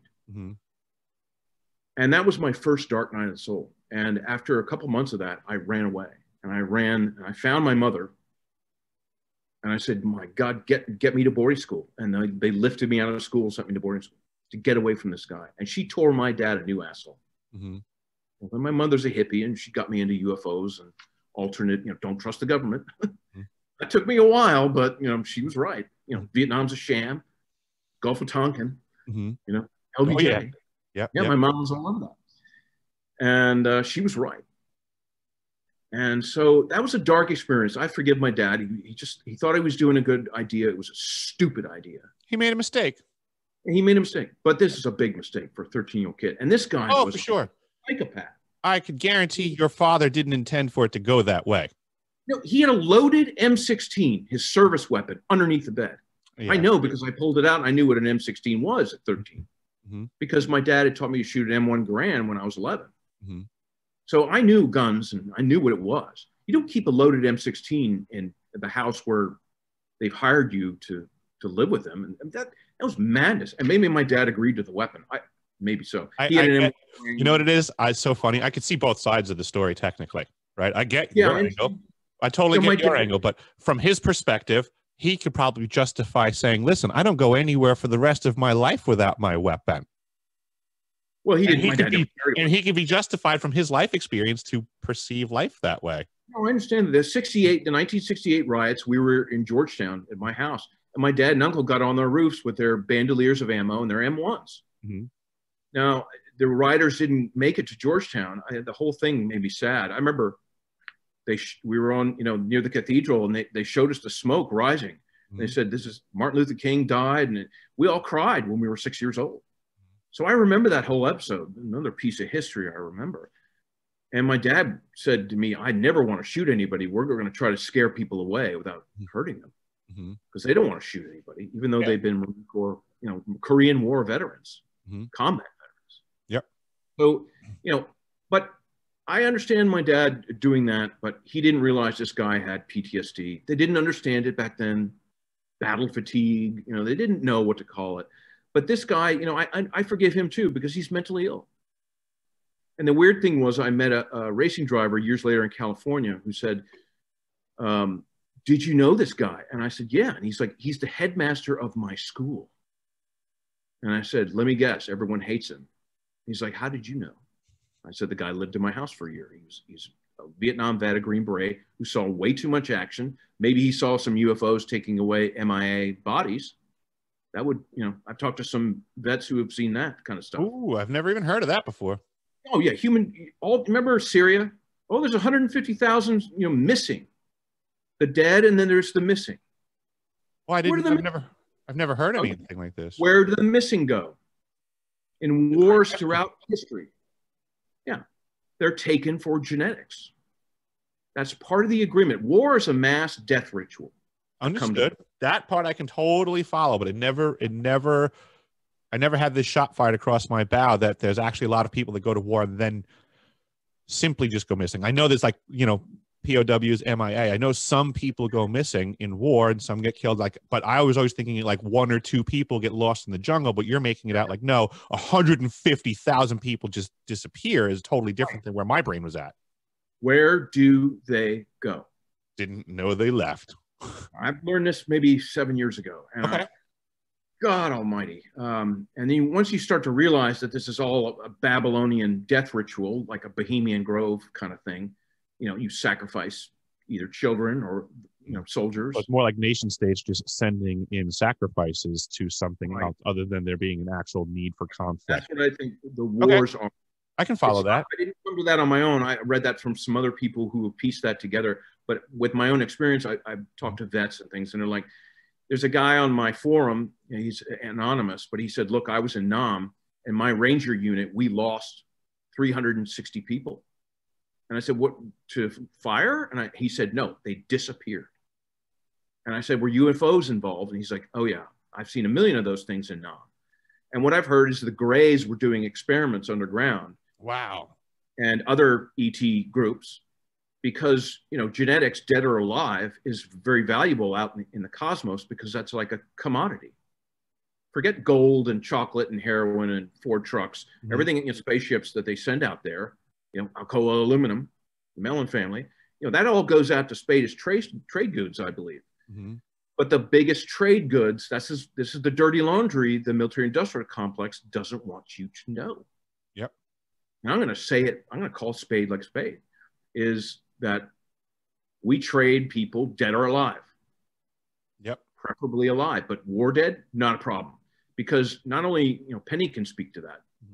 The super soldiers have seen it. You can reanimate dead bodies within a certain time period.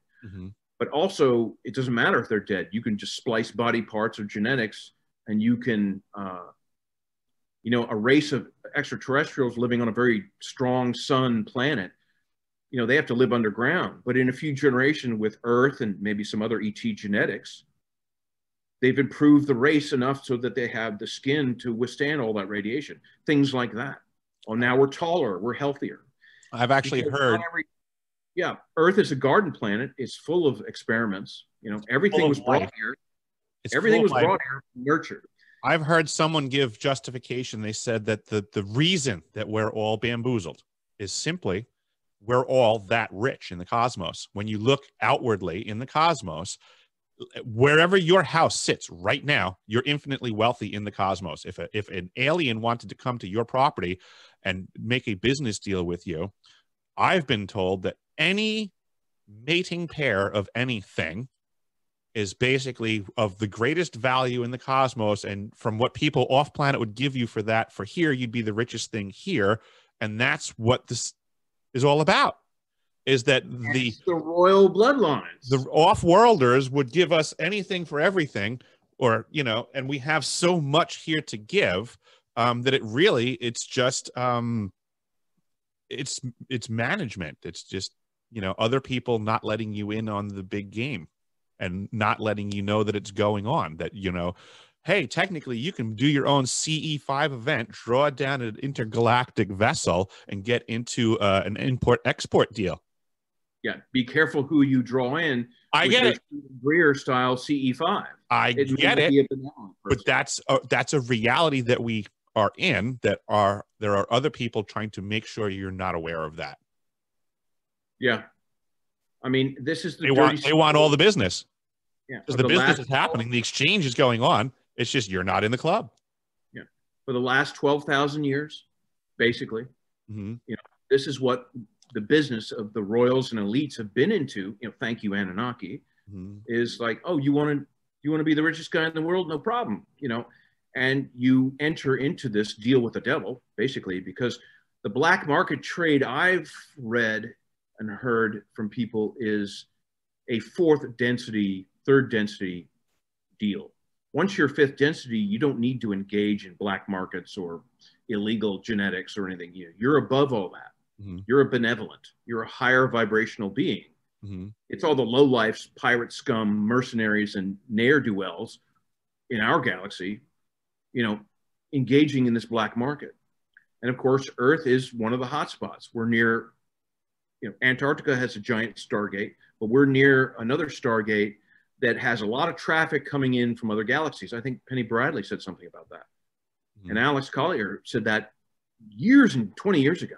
And, we're a hot spot. A lot of people come here for a vacation. A lot of ETs come here to plant, lotus flowers. Ooh, how's our experiment going? Oh, all right. Let's have a pina colada. And a lot of them here, weapons trading and doing the dark stuff, But I think most ETs have done biological experiments on Earth for the good of the planet and us. I don't like, camel spiders in the denners that suck your face off, but I understand it's a every life form is sacred. It has a soul. Every atom has a soul. Every star has a soul. It's when you start, you can't just go into the disclosure stuff and read about UFOs and the horrible stuff. I urge people to dig into metaphysics and philosophy and Sufi wisdom and all that, because then why. Yes.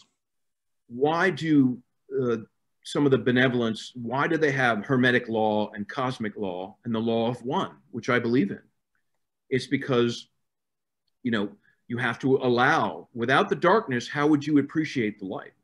I agree with that 100%.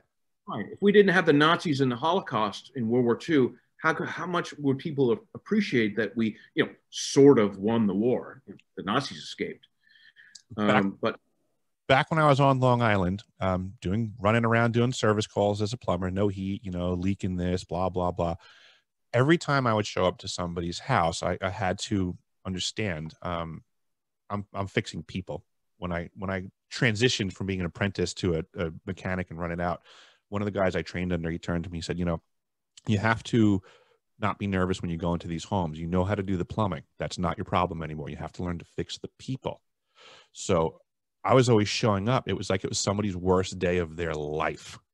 And I would have to engage them and talk them down. And geez, I forget where I was going with this. Where were you just at where I jumped in? I lost my place now.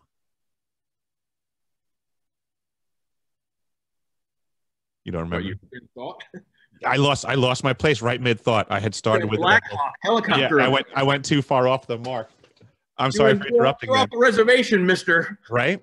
It's that cloaked black triangle up there, listening in on it. These two guys are idiots. But we better silence that part. We probably won't remember this interview. What interview? I forgot to mention the front end of the video that I thought we weren't going to get connected today. I thought we were going to actually. I was like, oh great, here we go. I knew it. My O&I friend turned me in. That son of a bitch. Yep. But we actually have been talking for quite a bit, John. I don't want to keep you forever. So if it's getting too long in the tooth in the conversation, you just let me know. It's up to you because we'll do another one, but it's up to you time-wise. You wanted to talk about Long Island. Do you want to touch upon that before we go? Is there? Yeah, absolutely. Is there anything from like your experience? Because now I know you've actually been to Long Island as well. You do study OSS stuff, and if I remember correctly, you said you got your pilot's license on Long Island. Yes, at Islip. Okay. I lived near Sag Harbor for 4 or 5 months and got my pilot's license. Mm-hmm. In my 20s, I didn't know what I was going to do. I wasn't a writer. I was a racing driver, sort of, mm-hmm. in my mid-20s. And I thought, maybe I'll go in the Coast Guard. I had my commercial diver's license. And I didn't do that. And then I was thinking, well, I'm going to be a commercial pilot like my brother-in-law. So I got my license and instrument rating, but that didn't go anywhere. But I lived on Long Island. I had several girlfriends when I lived in New York City who lived in Long Island. I have a great appreciation for it. It's a beautiful place. You got to love Camp Siegfried with all the Nazis in the 1930s who were into Tibetan Bon rituals, which were the animistic faith of the Bon people of Tibet, Agartha, inner earth people, and animals and tree spirits, that kind of stuff. Why were the Nazis into that? I wonder, mm-hmm. That's all related to the Tula Society and the Brill Society. Mm-hmm. And so if you want to be in the SS, you got to know all that stuff. And so why was the American Nazi Party on Long Island? Well, as you and I know, I've been to Camp Hero, I've been to Montauk. And that's a horrible, horrible bit of history that, I'm really sad when Americans finally start to understand that. Programs, those Monarch Solutions programs and other things, that's going to be a really elephant pill to swallow. But that point of Long Island was a sacred place even to the Native Americans. It's got to be a vortex or a crossing of ley lines, I think. Mm-hmm. I presume. I presume too, because Tesla built his facility there. Right. So it probably several nodal points for the crossing of ley lines, and ley lines run across tectonic plates.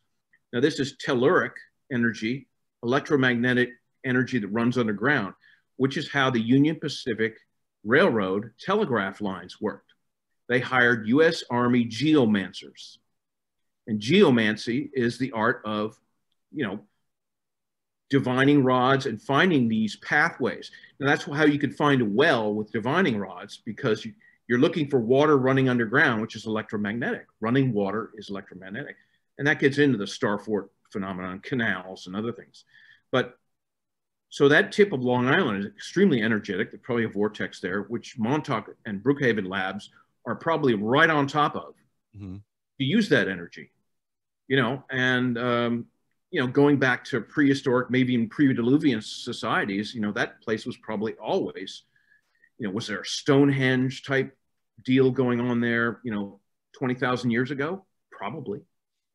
You know, portals, stargates, you know, probably is my guess. And Brookhaven Labs is what? An artificial portal Stargate, right? That's more or less. They got the power supply to play with it.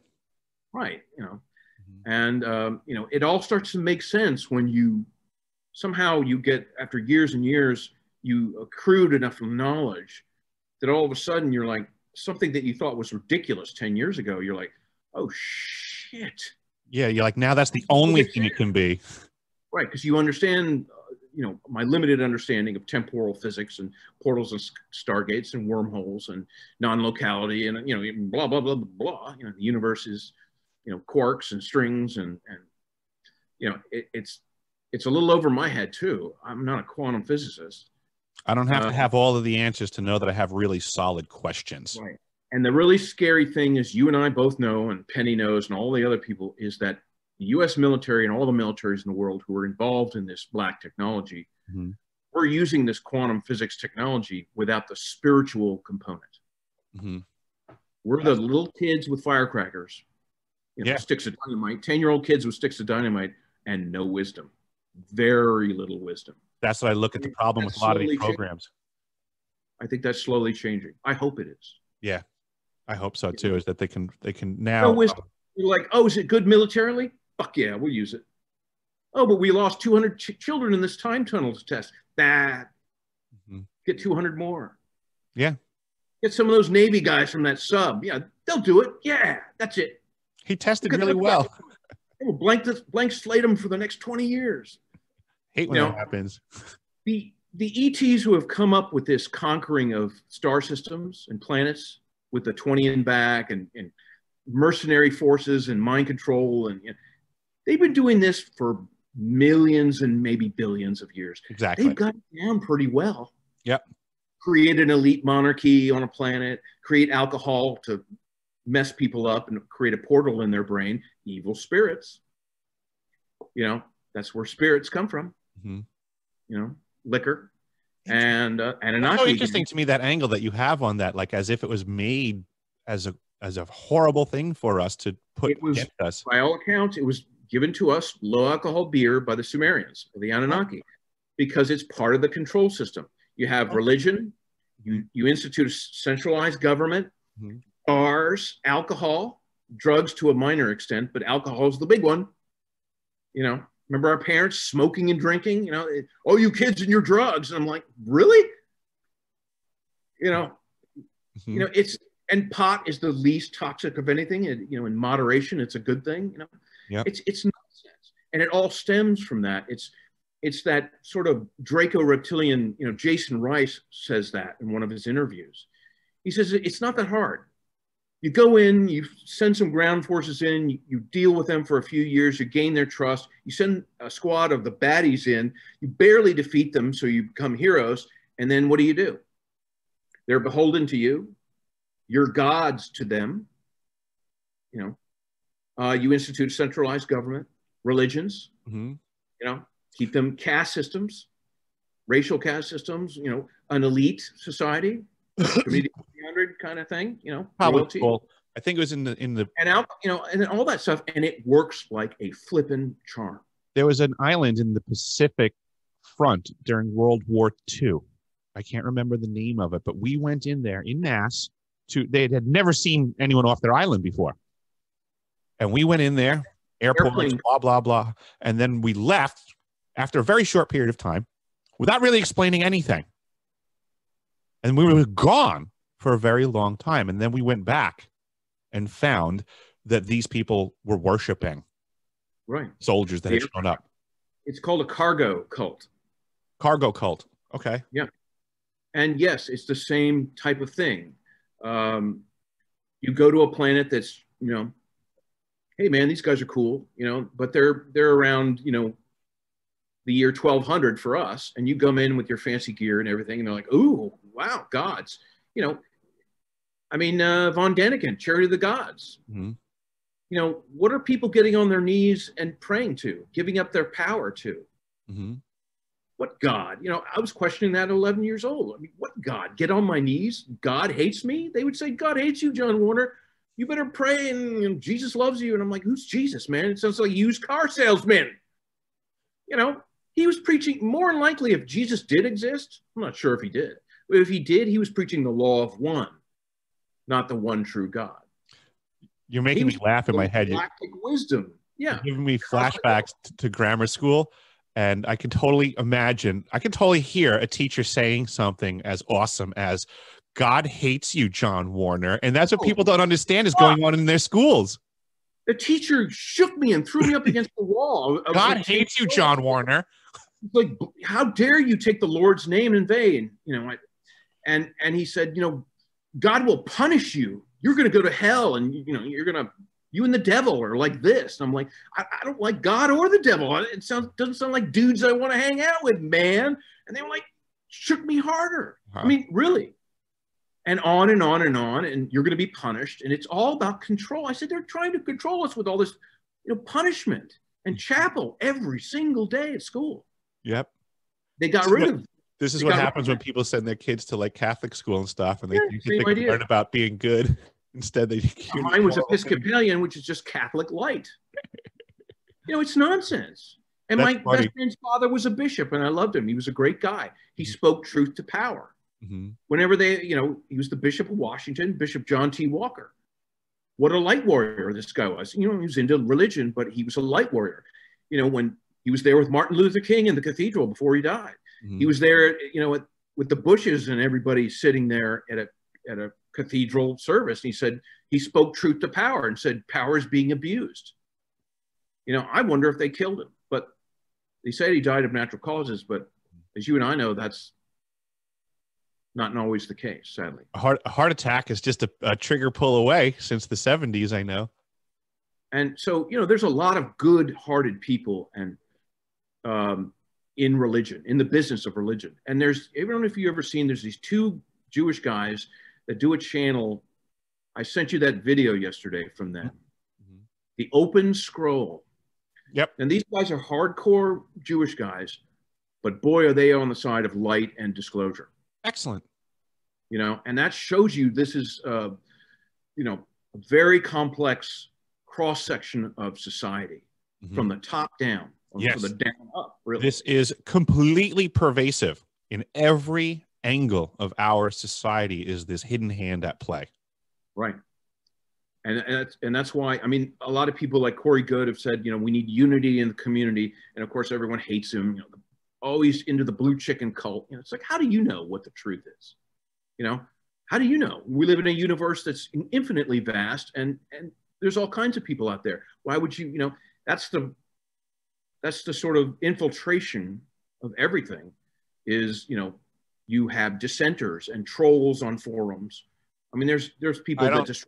I don't really follow anybody that seems to, in any way, shape, or form, present that they know more than other people as like a definitive stance, and that guy seems to operate from that direction. So I don't really care for what he's putting out, because it just seems disingenuous to be operating from that position to me. It seems very suspicious to me. And Carrie Cassidy broached the topic first. She said, I don't know what happened to Richard Dolan. He was on the forefront of disclosure in the 90s and early 2000s. And now all he'll talk about is like UFO stuff that happened in the 60s, which is safe. Those are safe topics. And very little about, nothing about the hard stuff, nothing about human trafficking or genetics, you know, and it's like, and the same thing with Greer. Greer was on the cutting edge. And then a few years ago, he's like, well, the universe is benevolent, you know, mostly, I think. Yes, but not all. And he's like, oh no, you know, I know the truth. Everyone else is wrong. And that's when I knew that, you know, are they manipulating us? I mean, are we being mind controlled now? I don't think so, because you and I are talking shit, man. We're talking smack. And I don't think so. But you never know. It's something we have to come to terms with. I'm going to make a suggestion. This is me speculating. I would say that I've been wholly processed. I would speculate that you have been also. And when you say, how come we're able to operate outside of that? I have an answer. And we are breaking the program. Yeah, the program. I'm remembering things. the idea was for people to get programmed and never have a recollection and to never make these connections. That program failed on you and it failed on me. So I do believe that it could be as simple as a frequency being pumped out right now. A technology that everyone else is receiving and acquiescing to, but folks like you and I, according to their system, are broken. Right. We don't receive that signal. There's something in my notes that I came across last night, and I'll send them to you. But I came across a story about how, humans, we co-create our reality. Mm-hmm. That's the metagene. It's our power with our 12 strands of DNA. That's why we're so popular in the universe. Our genetics is because we have this ability to create reality. Alex Collier says the Andromedans are amazed at us. We leave a room and the room stays the way it was. They need technology to do that. If they need to manifest an orange, they do it with technology. We're like, fuck, man, I'm going to go grow it, or whatever. And so I came across a story. I haven't heard it anywhere else, and I don't know the source. It's lost to time, but it said that when the Anunnaki and all the other regressives came to this planet and wanted to, conquer it and control it, they had a piece of technology. And this piece of technology is called the Atu-Wa, ATU-WAA.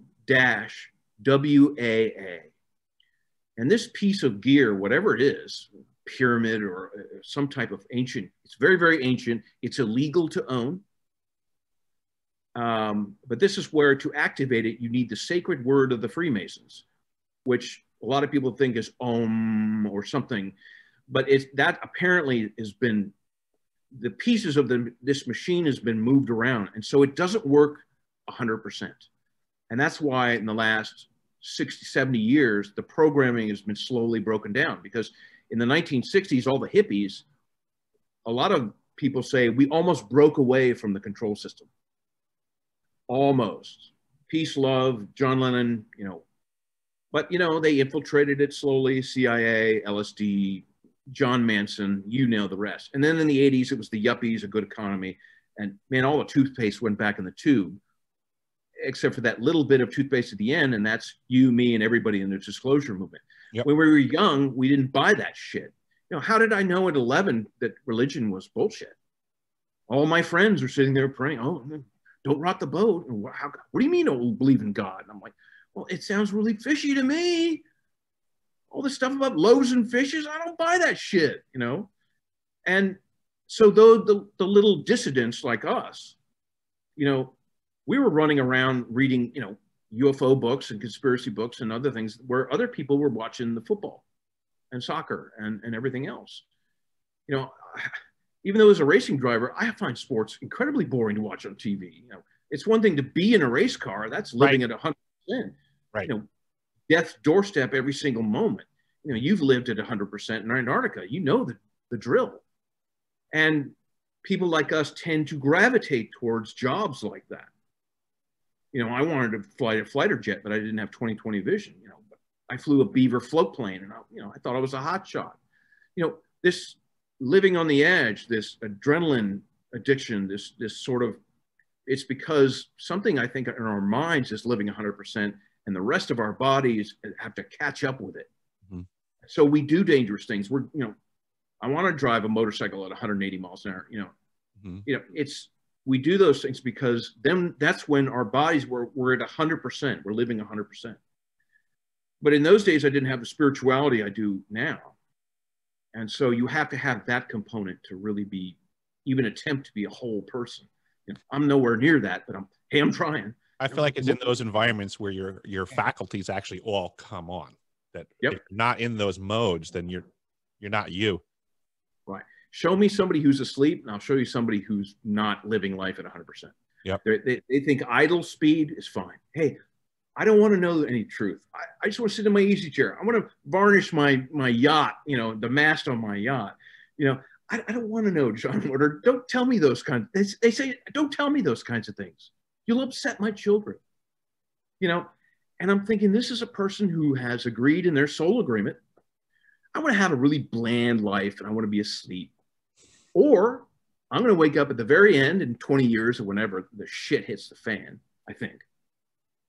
And their heads are going to pop like popcorn, which is a valid experience in life. It's not our experience. You and I want to be on the front lines, but that's perfectly valid experience in the cosmos. Is to, you want to be a nun and do nothing with your life, you know, that's a valid experience. If you want to be a Green Beret, you know, or a Navy SEAL, that's a valid experience. Mm-hmm. Which, do you want to talk about this whole dream thing, or you want to do that in another day? The dream, which dream thing? Lucid dreams, where we're doing strange things. Oh, we should probably just save that one for another time, because it'll be another 2-hour conversation. And I enjoy the conversation 100%, but you would be surprised. The longer the video, it becomes exponentially harder to process. Got it. No, so I know. If we keep going forever, then it'll just it'll take me 9 days to process this thing. No, we'll do it again. But yeah, absolutely. Before I go, I just want to give a shout out to, I support everyone in the disclosure movement. I mean, every single person, because every perspective is valuable. But I especially appreciate the people who are into the harder stuff. You know, I don't claim to be a veteran of the programs or anything special like that. But the people who have been through that horrible experience, like you have, you know, I really salute. My hat is off to you guys. Because that took me years to come to terms with. And I was like, oh shit, I don't want to believe this. But after a while, you can only fool yourself so much. Exactly. And yeah. So my hat is off. And, you know, it's my experience with the wounded vets at my farm. And I talk to them, and, you know, some of those guys have shrapnel.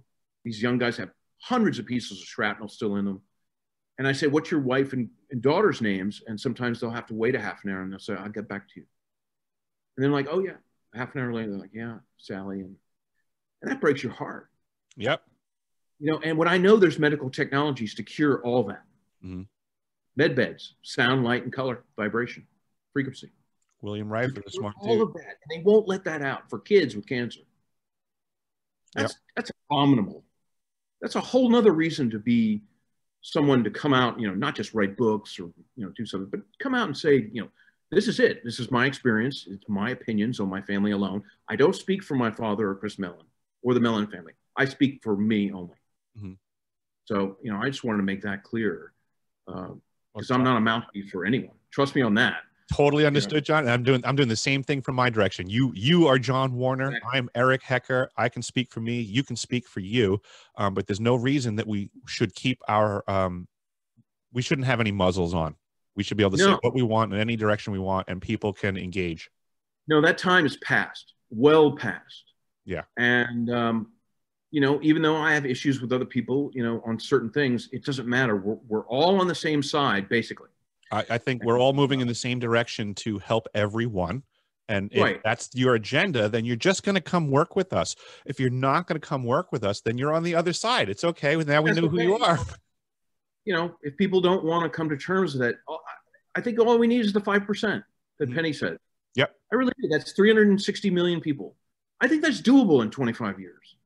I think we do much faster than that. The last 10 years is exponentially more. Oh, thank you, Chris Mellon and Elizondo.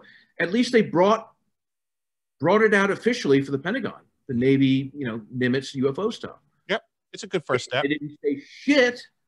They said, gosh, what a mystery. You know, gee whiz. You know, Navy pilots don't say gosh. They say fucking hey, man, look at that thing.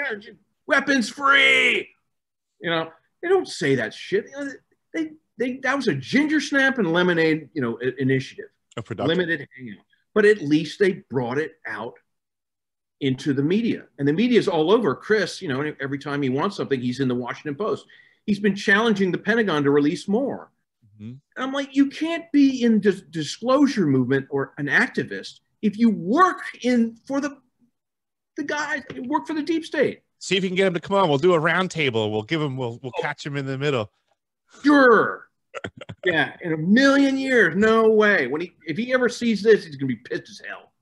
Like, God damn that crazy John, we're gonna kill him. You know, but I don't care, you know. But I also know he's a good guy. I know people's hearts. He's not an evil guy. But I think maybe he really does believe that the report that's that thin they gave him was all there is. That's a I don't possibility. think so. I think he knows what we're talking about, but maybe only to a limited degree. You have to remember, compartmentalization is an ironclad. It's such a good tool. It's such a good tool. It's so effective. I only worked on the gizmo. I don't know what those guys down the hall were doing, and and they're literally. I've been in big, large computer labs, let's just say, and I swear to God, the people on the other side of the room had no idea what the other people were doing on the other side of the freaking room. It drove me nuts. Nope. Yeah, there's a lot of people. It's empowering in their mind to be a specialist in their compartment. So they don't ever want to talk outside of their compartment to anyone about anything, because then they're no longer the expert and their ego can't handle not being right about everything. Yeah, it's like my O&I Navy captain friend. I'm like, he's bragging about the Navy satellites that can track, those bastard UFOs punching in and out superluminal, which is beyond the speed of light. And he says that the Navy satellites can track UFOs 50 miles below the ocean or the Earth. And I said, well, have you heard of this project and Project Looking Glass and, Project Seagate and all this stuff? And he's like, no. And he said, I cannot believe someone in a service uniform would do anything that was illegal and against the Constitution. And I said, I agree with you that most service people do not. They're good people. It's the 10% rule. Right. That's like thinking that like someone gets a badge, that means they can't commit a crime. Well, what's the Internal Affairs Division for in every precinct? They're blackmailed, or they're, the national security contract says we have the right to kill you if you tattletale. I grew up with kids that were derelicts that literally became cops because they were like, here's the deal.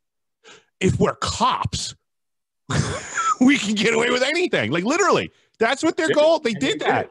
I grew up with dudes that were crooks that straight up went to the police academy to become better crooks.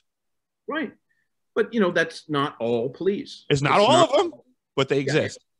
If you're a Black Ops Delta force, that goes and fights off world, I wouldn't want to tangle with you. But, most service people are doing their jobs and they're fantastic people. But it's people who get caught up in the black programs or blackmailed into them. And, I may have Mellon family members who went into banking or something else, and they got into a room and they got blackmailed with, the naked kids in the bed. And they're like, you work for us now. Come up with some derivatives to fuck over everyone. And they don't have a choice because you can't get out from under. Yeah, that's the other thing to your viewers. If Eric and I are caught with pictures of us, like that, compromising, who did it, because we're talking about it. And that's the dirty secret. That's how the world, or they show you the wood chipper, as one Marine Corps guy told me. They can digitize anything nowadays too. Yeah. Senators or congressmen who dare interest themselves in any of this black programs, USAP stuff, they will be politely told off. And if they don't listen, they're shown the wood chipper. They're kidnapped in the middle of the night. They go out to some farm and, they have line them up, 10 of them. They don't, and they put a guy through the wood chipper and they smash their faces in the goo. And they say, you will toe the line and you will not interest yourselves in our business.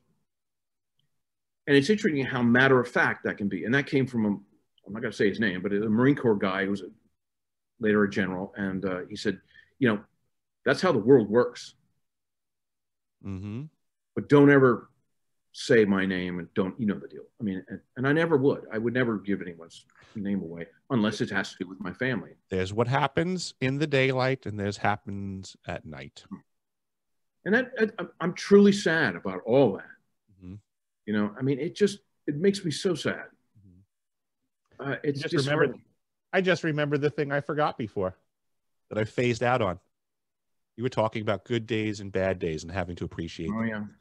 That's what I would say to my customers when I had to bring them down. That's what I forgot earlier. I would have to get them on their hard day, and I would teach them that, yes, you're having a bad day, the worst day, like you said, but this day is necessary because it teaches you to appreciate the good days. Right. this is a sort of a spiritual lesson that the philosophers will tell you, the dark night of the soul. You know, I have titanium bits holding my spine together. I'm in chronic pain every day. And I have depression, runs in the family. And so, you know, my wife always says, count your blessings and everything. You know, I'm like, oh, I'm in pain. But, you know, it's depression and chronic pain, those kinds of things, lose a leg, you're a wounded veteran. It's something like that, that kind of vein. It's also a gift, because by and large, people that are waking up, a lot of them, artists, musicians, writers, you know, this creative thing, depression is key in that. So there's something there going on. I think you're going to have a better chance of somebody suffering from something. They'll be more attuned to higher concepts than just regular folks. I can follow that 100%. My theory. You know, that's my crackpot theory, but I've read that in philosophy, and I'm like, yeah. I think it gives you bigger perspective that having. You could be the richest billionaire in the world, but if you don't have your health, doesn't matter. Yeah, you're in pain, and I don't give a damn. You know, when and when I had a divorce, my heart was broken. I mean, none of that wealth is going to protect you from a lot of the most painful stuff. Yeah, you don't have to suffer with poverty and be a debt slave, but I've heard everyone under 500 million is a debt slave. It's only when you get to the billion and mark, they're like, yeah, you're one of the club. But you're still, all those people at the top of the Black Pyramid, you know, all those people are just trustee slaves themselves. Queen of England, Pope. Yep. They're all, they're management. They're all management, and we are not aware of who they work for because they're not the owners. No. But with that being said, we can keep going with this. Yeah, we could just keep going. But I will leave off that next time we will pick up. We need to pick up with the lucid dreams, which is a great conversation, and the UFO tracking. I think is actually a great conversation with the satellite systems and stuff. And I think that would really blow people's minds. Scalar. Oh, and Scalar too. I'm going to write that one down actually too, because I love that. I do love Scalar. Actually. That's from World War II Germany. Yep. I wonder who gave them that technology. Schauberger. No, I wonder where he got it from. Oh, fair enough. Yeah. But Herman Oberth, you know, in general, said we had help from people from other worlds. He said it. You know, but you know, Joseph P. Farrell does a really good job in his books, but he's an Oxford theologian, and he's a little scared of the ET angle. You know. And so is, you know, some others. I'm not knocking him. I appreciate all. But this is, again, like, come on, people. This is not rocket science. No pun intended, but it was a good one. That was a good one. It's not rocket science. People have been visiting Earth. We are ETs ourselves. It's not that big a deal. Everyone's like, oh, that's the wild stuff. Why can't we all just get along? Yeah. Well, the Anunnaki caste system. That's why. Yeah, exactly. Division. Blatant intended division. Where are you in the disclosure movement caste system? You know, I'm at the end of the rail line with you and Penny and everybody else, and Kerry Cassidy and Simon Parks and Niles Collier. Yep. We're at the end of the rail line. End of the line. Yep. The bad stuff. Horrible, dirty stuff. More people keep finding themselves over in this direction, and it's a beautiful thing. You can go off on a million tangents and go, I'm just going to study UFOs or Venus. But eventually, years later, it'll always bring you back down to, you know, the dark stuff. Yeah. Because it's all so intertwined. That's what it completely matters, because that's why we're not aware. There's a reason we're not aware, and the reason is not good. Right. See that, you know, this World War II secrets book says nothing about the Vril and Tula societies or the occult, because this is the official narrative. Yeah, I just saw the top corner says National Geographic on it, so it's the super edited history version. Yeah. I tried to bring this up with the Harvard professor, and he's like, "There's nothing to that. That's all nonsense." I said, "You're either a fucking liar or, you know, the dumbest professor in the world." I've met so many brilliant morons in my life. I'm not saying I'm the smartest guy in the world. I'm not, but I've met so many Harvard or Oxford or, you know, these people, and they either email me, they're like, "Don't ever email me again. You're a crackpot. You're an idiot." And I'm not. You know, I know my World War II history, and they don't. And they just ignore it. They're like, if it's not in the official narrative, you know, same with history in general. It's not in the official narrative. forget it. I'll lose my tenure. I'll be ostracized. One guy told me, he said, look, I can't talk about that stuff. I know what you're talking about, the occult, World War II, Tula Society. But he's like, I'm not going to talk to you about it. Because if my colleagues find out, I'll lose my job. And I was a history professor. That's legit. That's what we're up against. And I mean, I'm gonna shamelessly promote myself at this point. It is very hard to find employment when you speak the way that I do. Yep. I'm happy that you're all right in this equation. But folks, hit that PayPal button, hit the Patreon thing, do what you can, because folks like me, they're trying to squish us out. I mean, this is not an easy position for me to be in. That's why I want to get other Committee of 300 families and other wealthy people to be involved, because they've got money. Fair enough. I'm not arguing that. If there's any white hat rich person that wants to support the direction that I'm going, by all means, do it. Yeah, like Lawrence Rockefeller supported Greer in the early days, but that went south. You know, he died, and it all went south. But you know, if you can get millions and tens of millions of dollars into the disclosure movement, then you're going to see a supercharged effect. I've never run away from hard work in my life. I've never run away from hard work in my life. I would be working very hard right now if the contract was available, but it seems I don't get contracts offered to me anymore. So I'm not given the opportunity to work hard. Every day. I write and research 12 hours a day. Right. My wife I have to shift gears. Hide my laptop from me. I'm starting a website and becoming a citizen journalist at this point, because the tools that I used to make money with are no longer being hired. So I bought a new toolkit, and I'm starting myself in a new trade, and I'm learning. I'm gonna broadcast the truth. That takes serious balls. It really does. I'm sorry for the women viewers. We cuss like sailors in Shanghai here, but you know, that really does take cojones. It's really hard. I mean, I'm a wealthy person. I can do whatever I want, basically, within reason. You know, I'm not super wealthy. I have enough to be comfortable, but not enough to get in trouble with. You know, I can't buy a newspaper and say, UFOs. You're not raising small armies yet? You're not that level of wealth? No way. I'm sure Chris Mellon can buy and sell me right and left, but but it's enough to, you know, I encourage other wealthy people. You've got to try to understand your reality. You've got to understand what's really going on, and don't trust the media. The entire media is corrupt. It always has been. In the 90s, I said, they're lying on CNN, Dad. He's like, well, that's their job, bastards. You know, disclosure, you know, the media is corrupt. Viacom, you know, come on now. 7 corporations basically own the world, I guess, in that sense, in the corporate sense. Yeah, and the dissemination of information. Deutsche Bank has its own Black Ops team, the Air Force.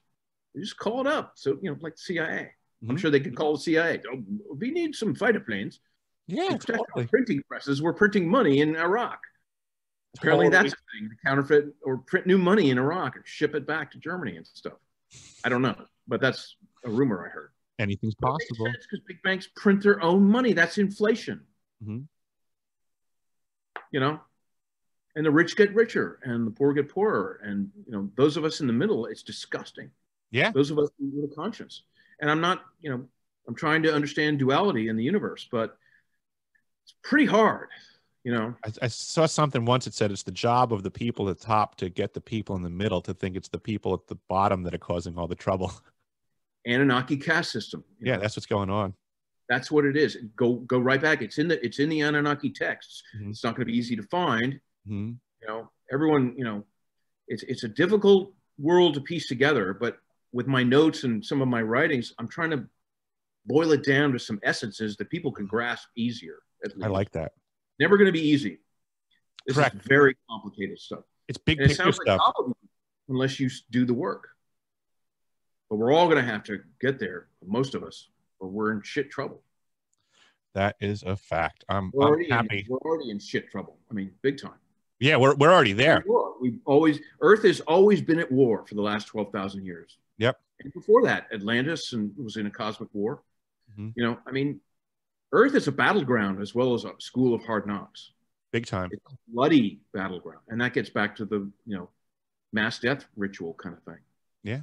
It's horrifying. Yeah, if we look at it on big scales and big timetables, and honestly look at what is the activity going on here. If you're to be looking outward looking in, you know, what would someone's assessment, like if someone was to write a story like, hey, I visited this planet over here and here's my book report on it, what would their summary be? Well, I think they'd be, number one, if they were a decent positive vibrational people, they would say, I feel very sorry for those people, you know, forget the inner earth people. Mm-hmm. You know, they're just, I don't know what they're doing, hanging out. I wonder now, like if somebody could just be parked up there and they were just watching what's really going on for half a million years, what would be the summary of what happened? I don't know. I think a lot of them are higher vibration. They just want to live here in peace. Others want to help us in very subtle ways. You know, the law of non-intervention, cosmic law. You know, in Star Trek, it's the prime directive. And so they abide by that.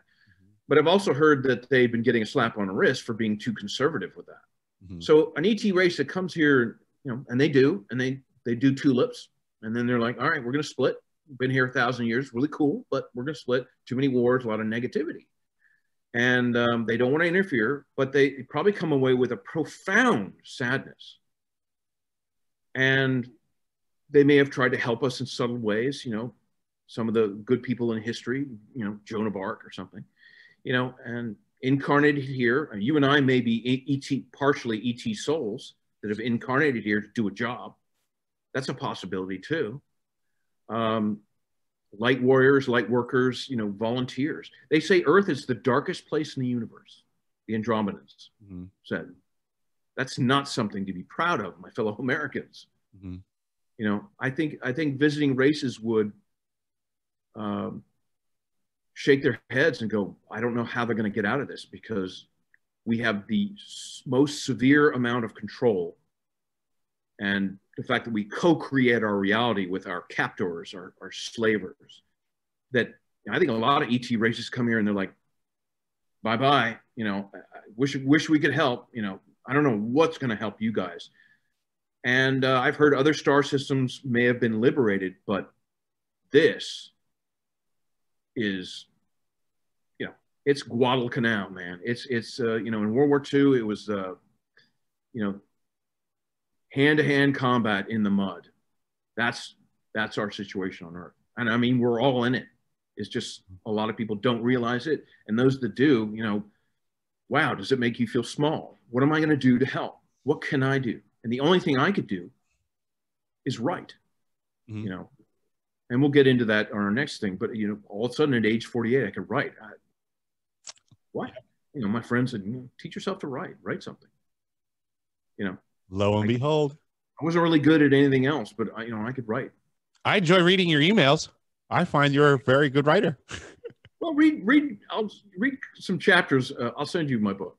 Fair enough. Mm-hmm. But it does talk about some disclosure in it. Mm-hmm. And that's all I can do is try to entertain people, but also say, hey, what if? Mm-hmm. You know, you got to lead people who are asleep very gently through that garden. I've tried to pull them along in, you know, typical Warner fashion. Come on, you, like my dad. It's like, you can't do that. They'll just collapse. And I've seen them do it. They're just like, I don't want to know anymore. Mm-hmm. So you have to gently and say, what do you think about this concept? And be very gentle. And that's what you do. You know, you're really good at that. Don't ever sell yourself short. The reason I'm here with you is because our zany sense of humor, but we have a lot of commonalities despite our differing backgrounds. But you have a gift of being that gentle presenter. You know, a lot of people bring on guests and they harangue them. And it's like, that's not the way to make friends. Yeah, no. I think I learned my skill set as a plumber, going to people's homes. Right. And but it was part of who you are. Like, I'm a nice person too. And it's like, oh, nice guys finish last. And it's like, I wonder who came up with that saying. The bad guys did. The Nazis did. You know, don't be nice. The last guys finish last. No, they don't. That's a lie. I just always looked at it as the supposed good guy thinks the race is over and that they won. Yeah. I'm marathon. I'm long haul. The race ain't over. Yeah, this oil pipeline won't burst if I twirl this valve. That's an old wives' tale. You know, It's amazing the propaganda and lies. I mean, it's incredible to examine. Mm-hmm. The amount of control needed to keep people asleep on this planet That's is the part. phenomenal. That's the part that actually frustrates me because, yeah, man. yeah, it's like if you're really interested, I mean, you simply just have to pick your head up out of your ass and look around, and you'll. I was like, when I stopped watching the news, I mean, my wife and I watch snippets of the news to see what they're up to. Mm-hmm. You know, oh no, mm-hmm. You know, they're up to something. They're trying to impeach Trump right now. You know, that's not going to fly. It's all distraction. State of the propaganda is what I call the news. But the other technology needed, is incredible. The amount of power, that's why we have to co-create our reality. Mm-hmm. They couldn't do it without us. Yeah, they're not smart enough. They're not. They don't have 12 strands of DNA. We do. Now, right now, we're the little puppets on the strings, but they've also got Siberian wolves. We used to be puppies, mm-hmm. but now we're Siberian wolves, and they've got us by the ears. Mm-hmm. Now, how much longer can they keep them? And there's more and more wolves every day in the disclosure movement. I stole someone's phrase. I'm bearing my fangs. I'm like ripping and snorting. I can't wait to bite that hand. I stole someone's phrase, and I can't remember where I heard this. So I didn't originate this, but someone else said, and I agree. I'm not trying to wake up sheep. I don't care. The sheep can sleep. They're not going to help me and my mission. I'm trying to wake up the lions. Yep. There are lions out there. Yeah, that's like these kids. My step grandson is incredibly smart. He's building giant Star Wars things. I mean, he understands portals, but that's all Minecraft bullshit. Mm-hmm. But still, he's super smart. I've met high school kids that are waking up. Mm-hmm. The young people get it. They've been through all the sci-fi, the later sci-fi stuff although Close Encounters was a docudrama. Thank you, President Reagan and Steven Spielberg. Right. But, that was my era, which that had a lot of disclosure in it, by the way, mm-hmm. for the era. Yep. And everyone thought, that's John Warner and those crazy UFO nut jobs, But now they're throwing things at us so fast, like the TV series Dark, time travel, yep. physics, and that it's very hard to follow. But they are telling us, and the young people are like, they're talking portals and stargates and wormholes and yep. time travel. They don't believe in it yet, but some of them are waking up. You're absolutely right. Their brains aren't diametrically opposed to it as a possibility. Yeah, people over 35, by and large, not all, but by and large, are a lost cause. Mm-hmm. It's sad, and it's it is what it is. Mm-hmm. But the young people forget it, man. They're on it. They just need that extra. You have to lead them gently, mm-hmm. and say, I always tell these people when I give them my information, in note form, I say, look, I never know anything for sure. You need to trust your own mind, your heart, your sixth sense, and give it time. And if it resonates with you, move forward. If it doesn't resonate with you, leave it alone. Yep. Exactly. You've got to be passive, but gently persuasive. And so that's important because a lot of people are banging drums. I like David Icke. He calls it like it is, mm-hmm. but he kind of spits it in your face a little bit. That's not a criticism, just an observation. Mm-hmm. He's like, you wankers, you motherfuckers. I dig that. Mm-hmm. But personally, I would take it more, gentle. I enjoy him too. I couldn't do that either, even though in a way, I could almost say I share all of his emotion, but I don't share the ability to deliver that way. Right, I do too. He came out in the mid-90s when, boy, he was this celebrity soccer player and presenter, and everyone thought this guy's gone mad. That took courage. That's a John Kennedy book, Profiles in Courage. I'd like to write another one about people in the disclosure movement. And I would include all the famous people like Carrie Cassidy and Stephen Greer. They've all done good work in their genre of this disclosure. That's Profiles in Courage. Mm-hmm. Because in the early days, like Phil Schneider got wasted. They yep. killed him. Others that we don't know their names. Countless others, probably. Tons. Frank Olson got chucked out the window. That's David Icke. That's a profile in courage. Alice Collier, when he did his first presentations in the 1990s, most of his crowd hated him. They threw insults. If you watch the older videos of his, how do you know? You know, you're an asshole. You're an idiot. You know, he's like, why are you here? The door's open. Mm-hmm. There's no racing harnesses on those seats. Right. Go. So, you know, if I ever speak to a group of young people, if they want me to, I would preface everything as I do and just say, listen, if you don't like what I have to say, you know, there's the door. Mm-hmm.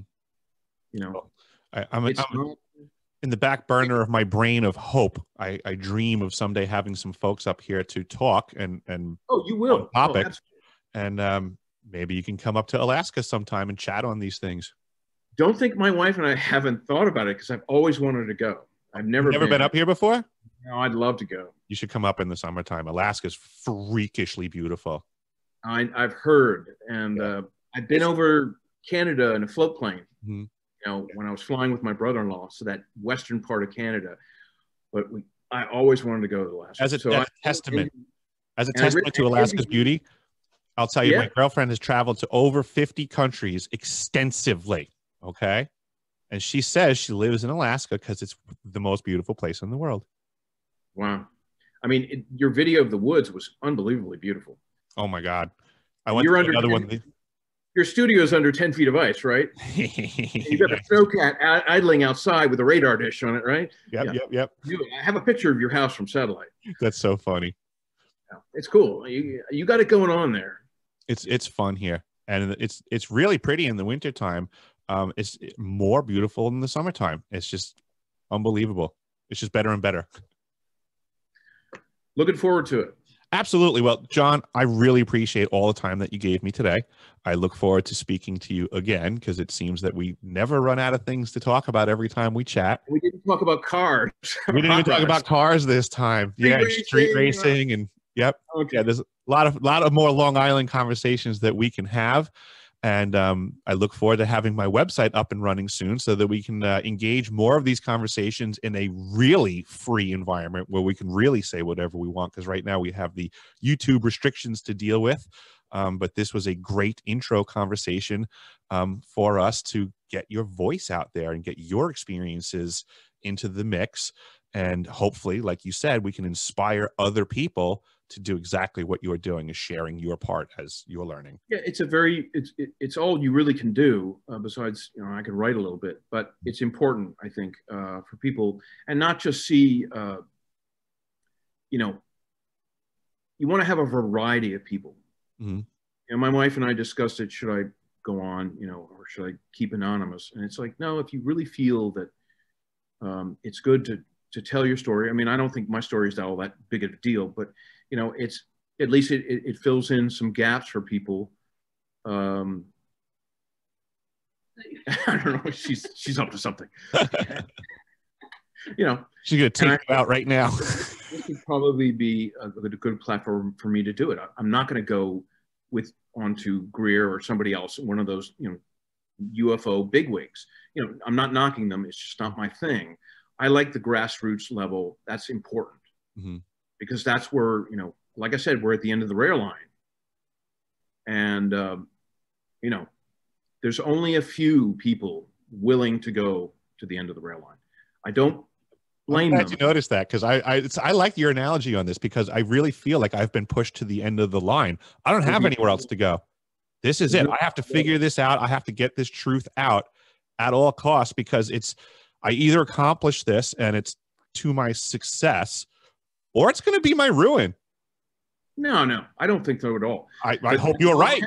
This dark tunnel at the end of the line is seriously dark. And I don't blame people for being scared or skeptical.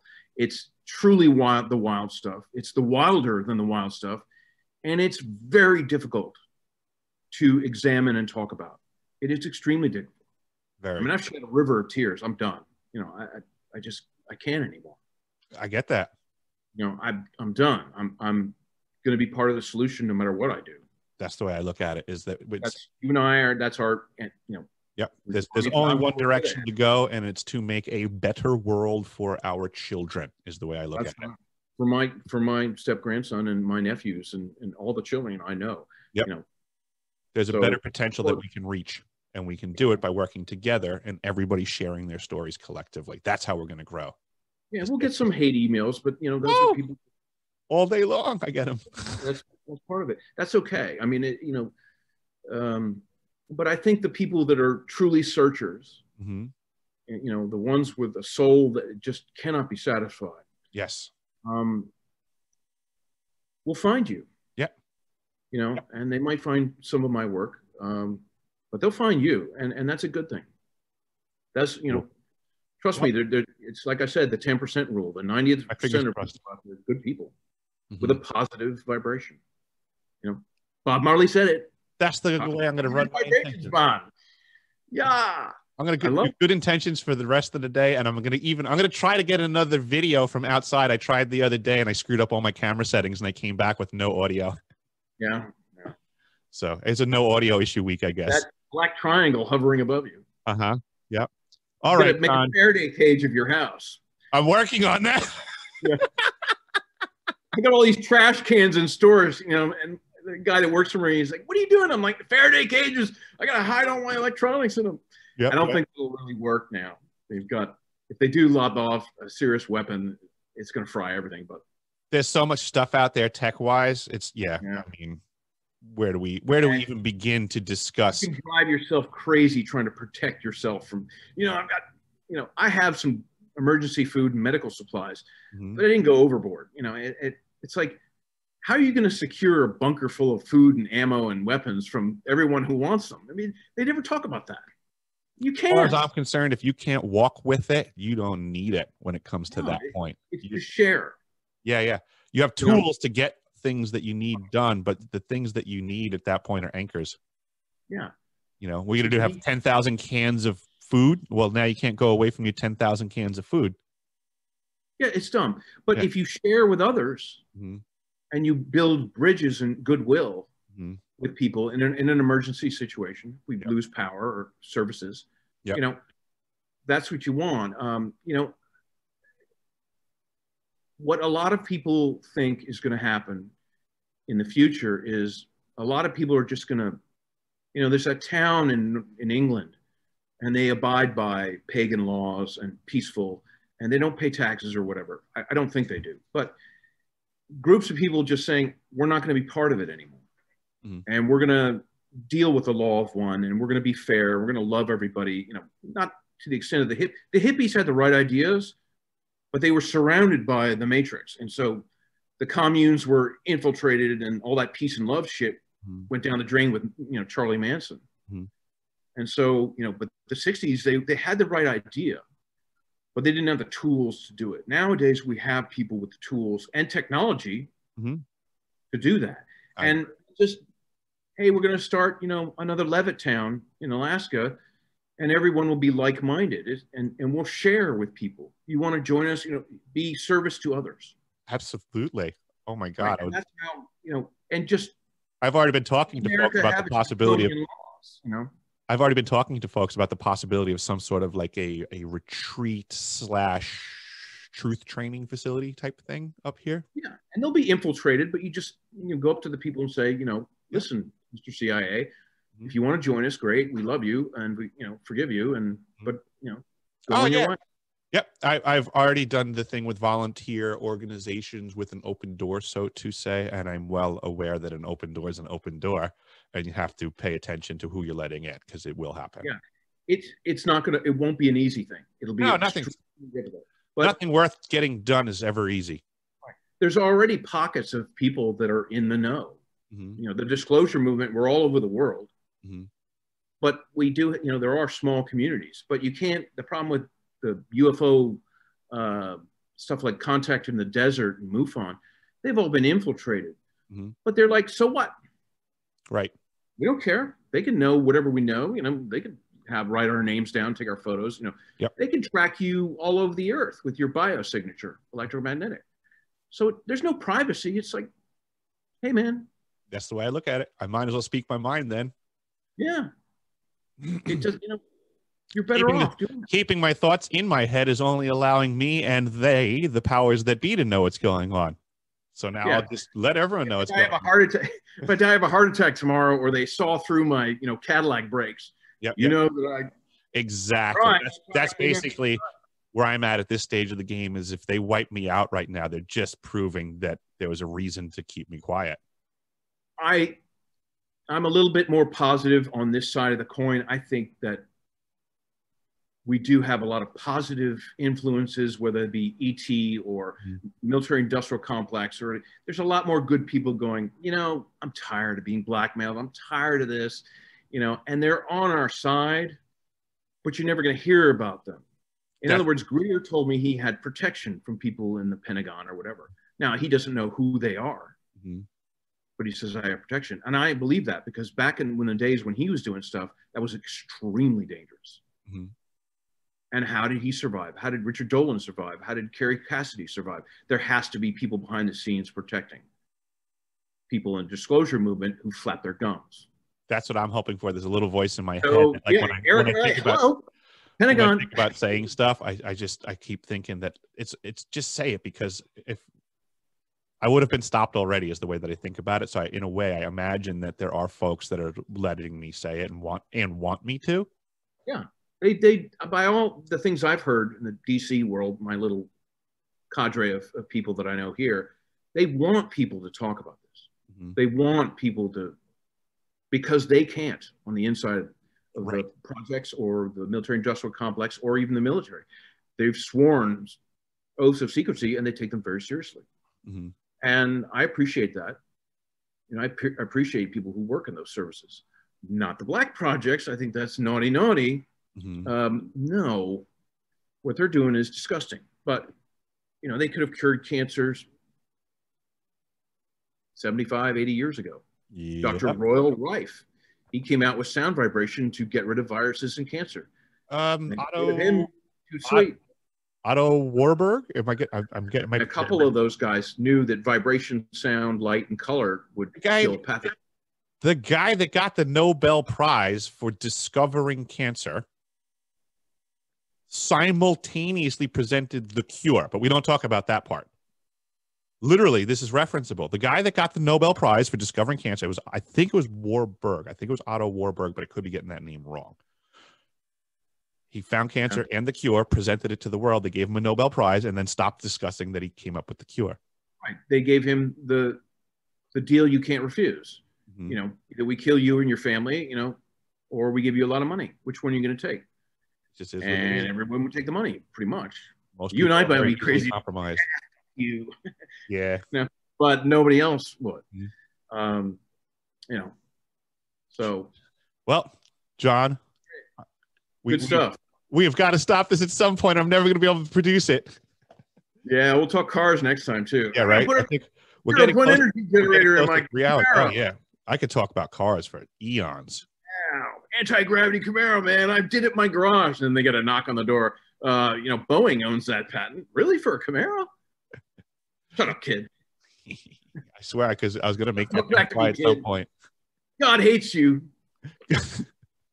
God hates metalheads. You work for the devil. I'm like, well, he's not paying me enough. Jeez. Well, everybody, please check out Little Anton by John W. Warner.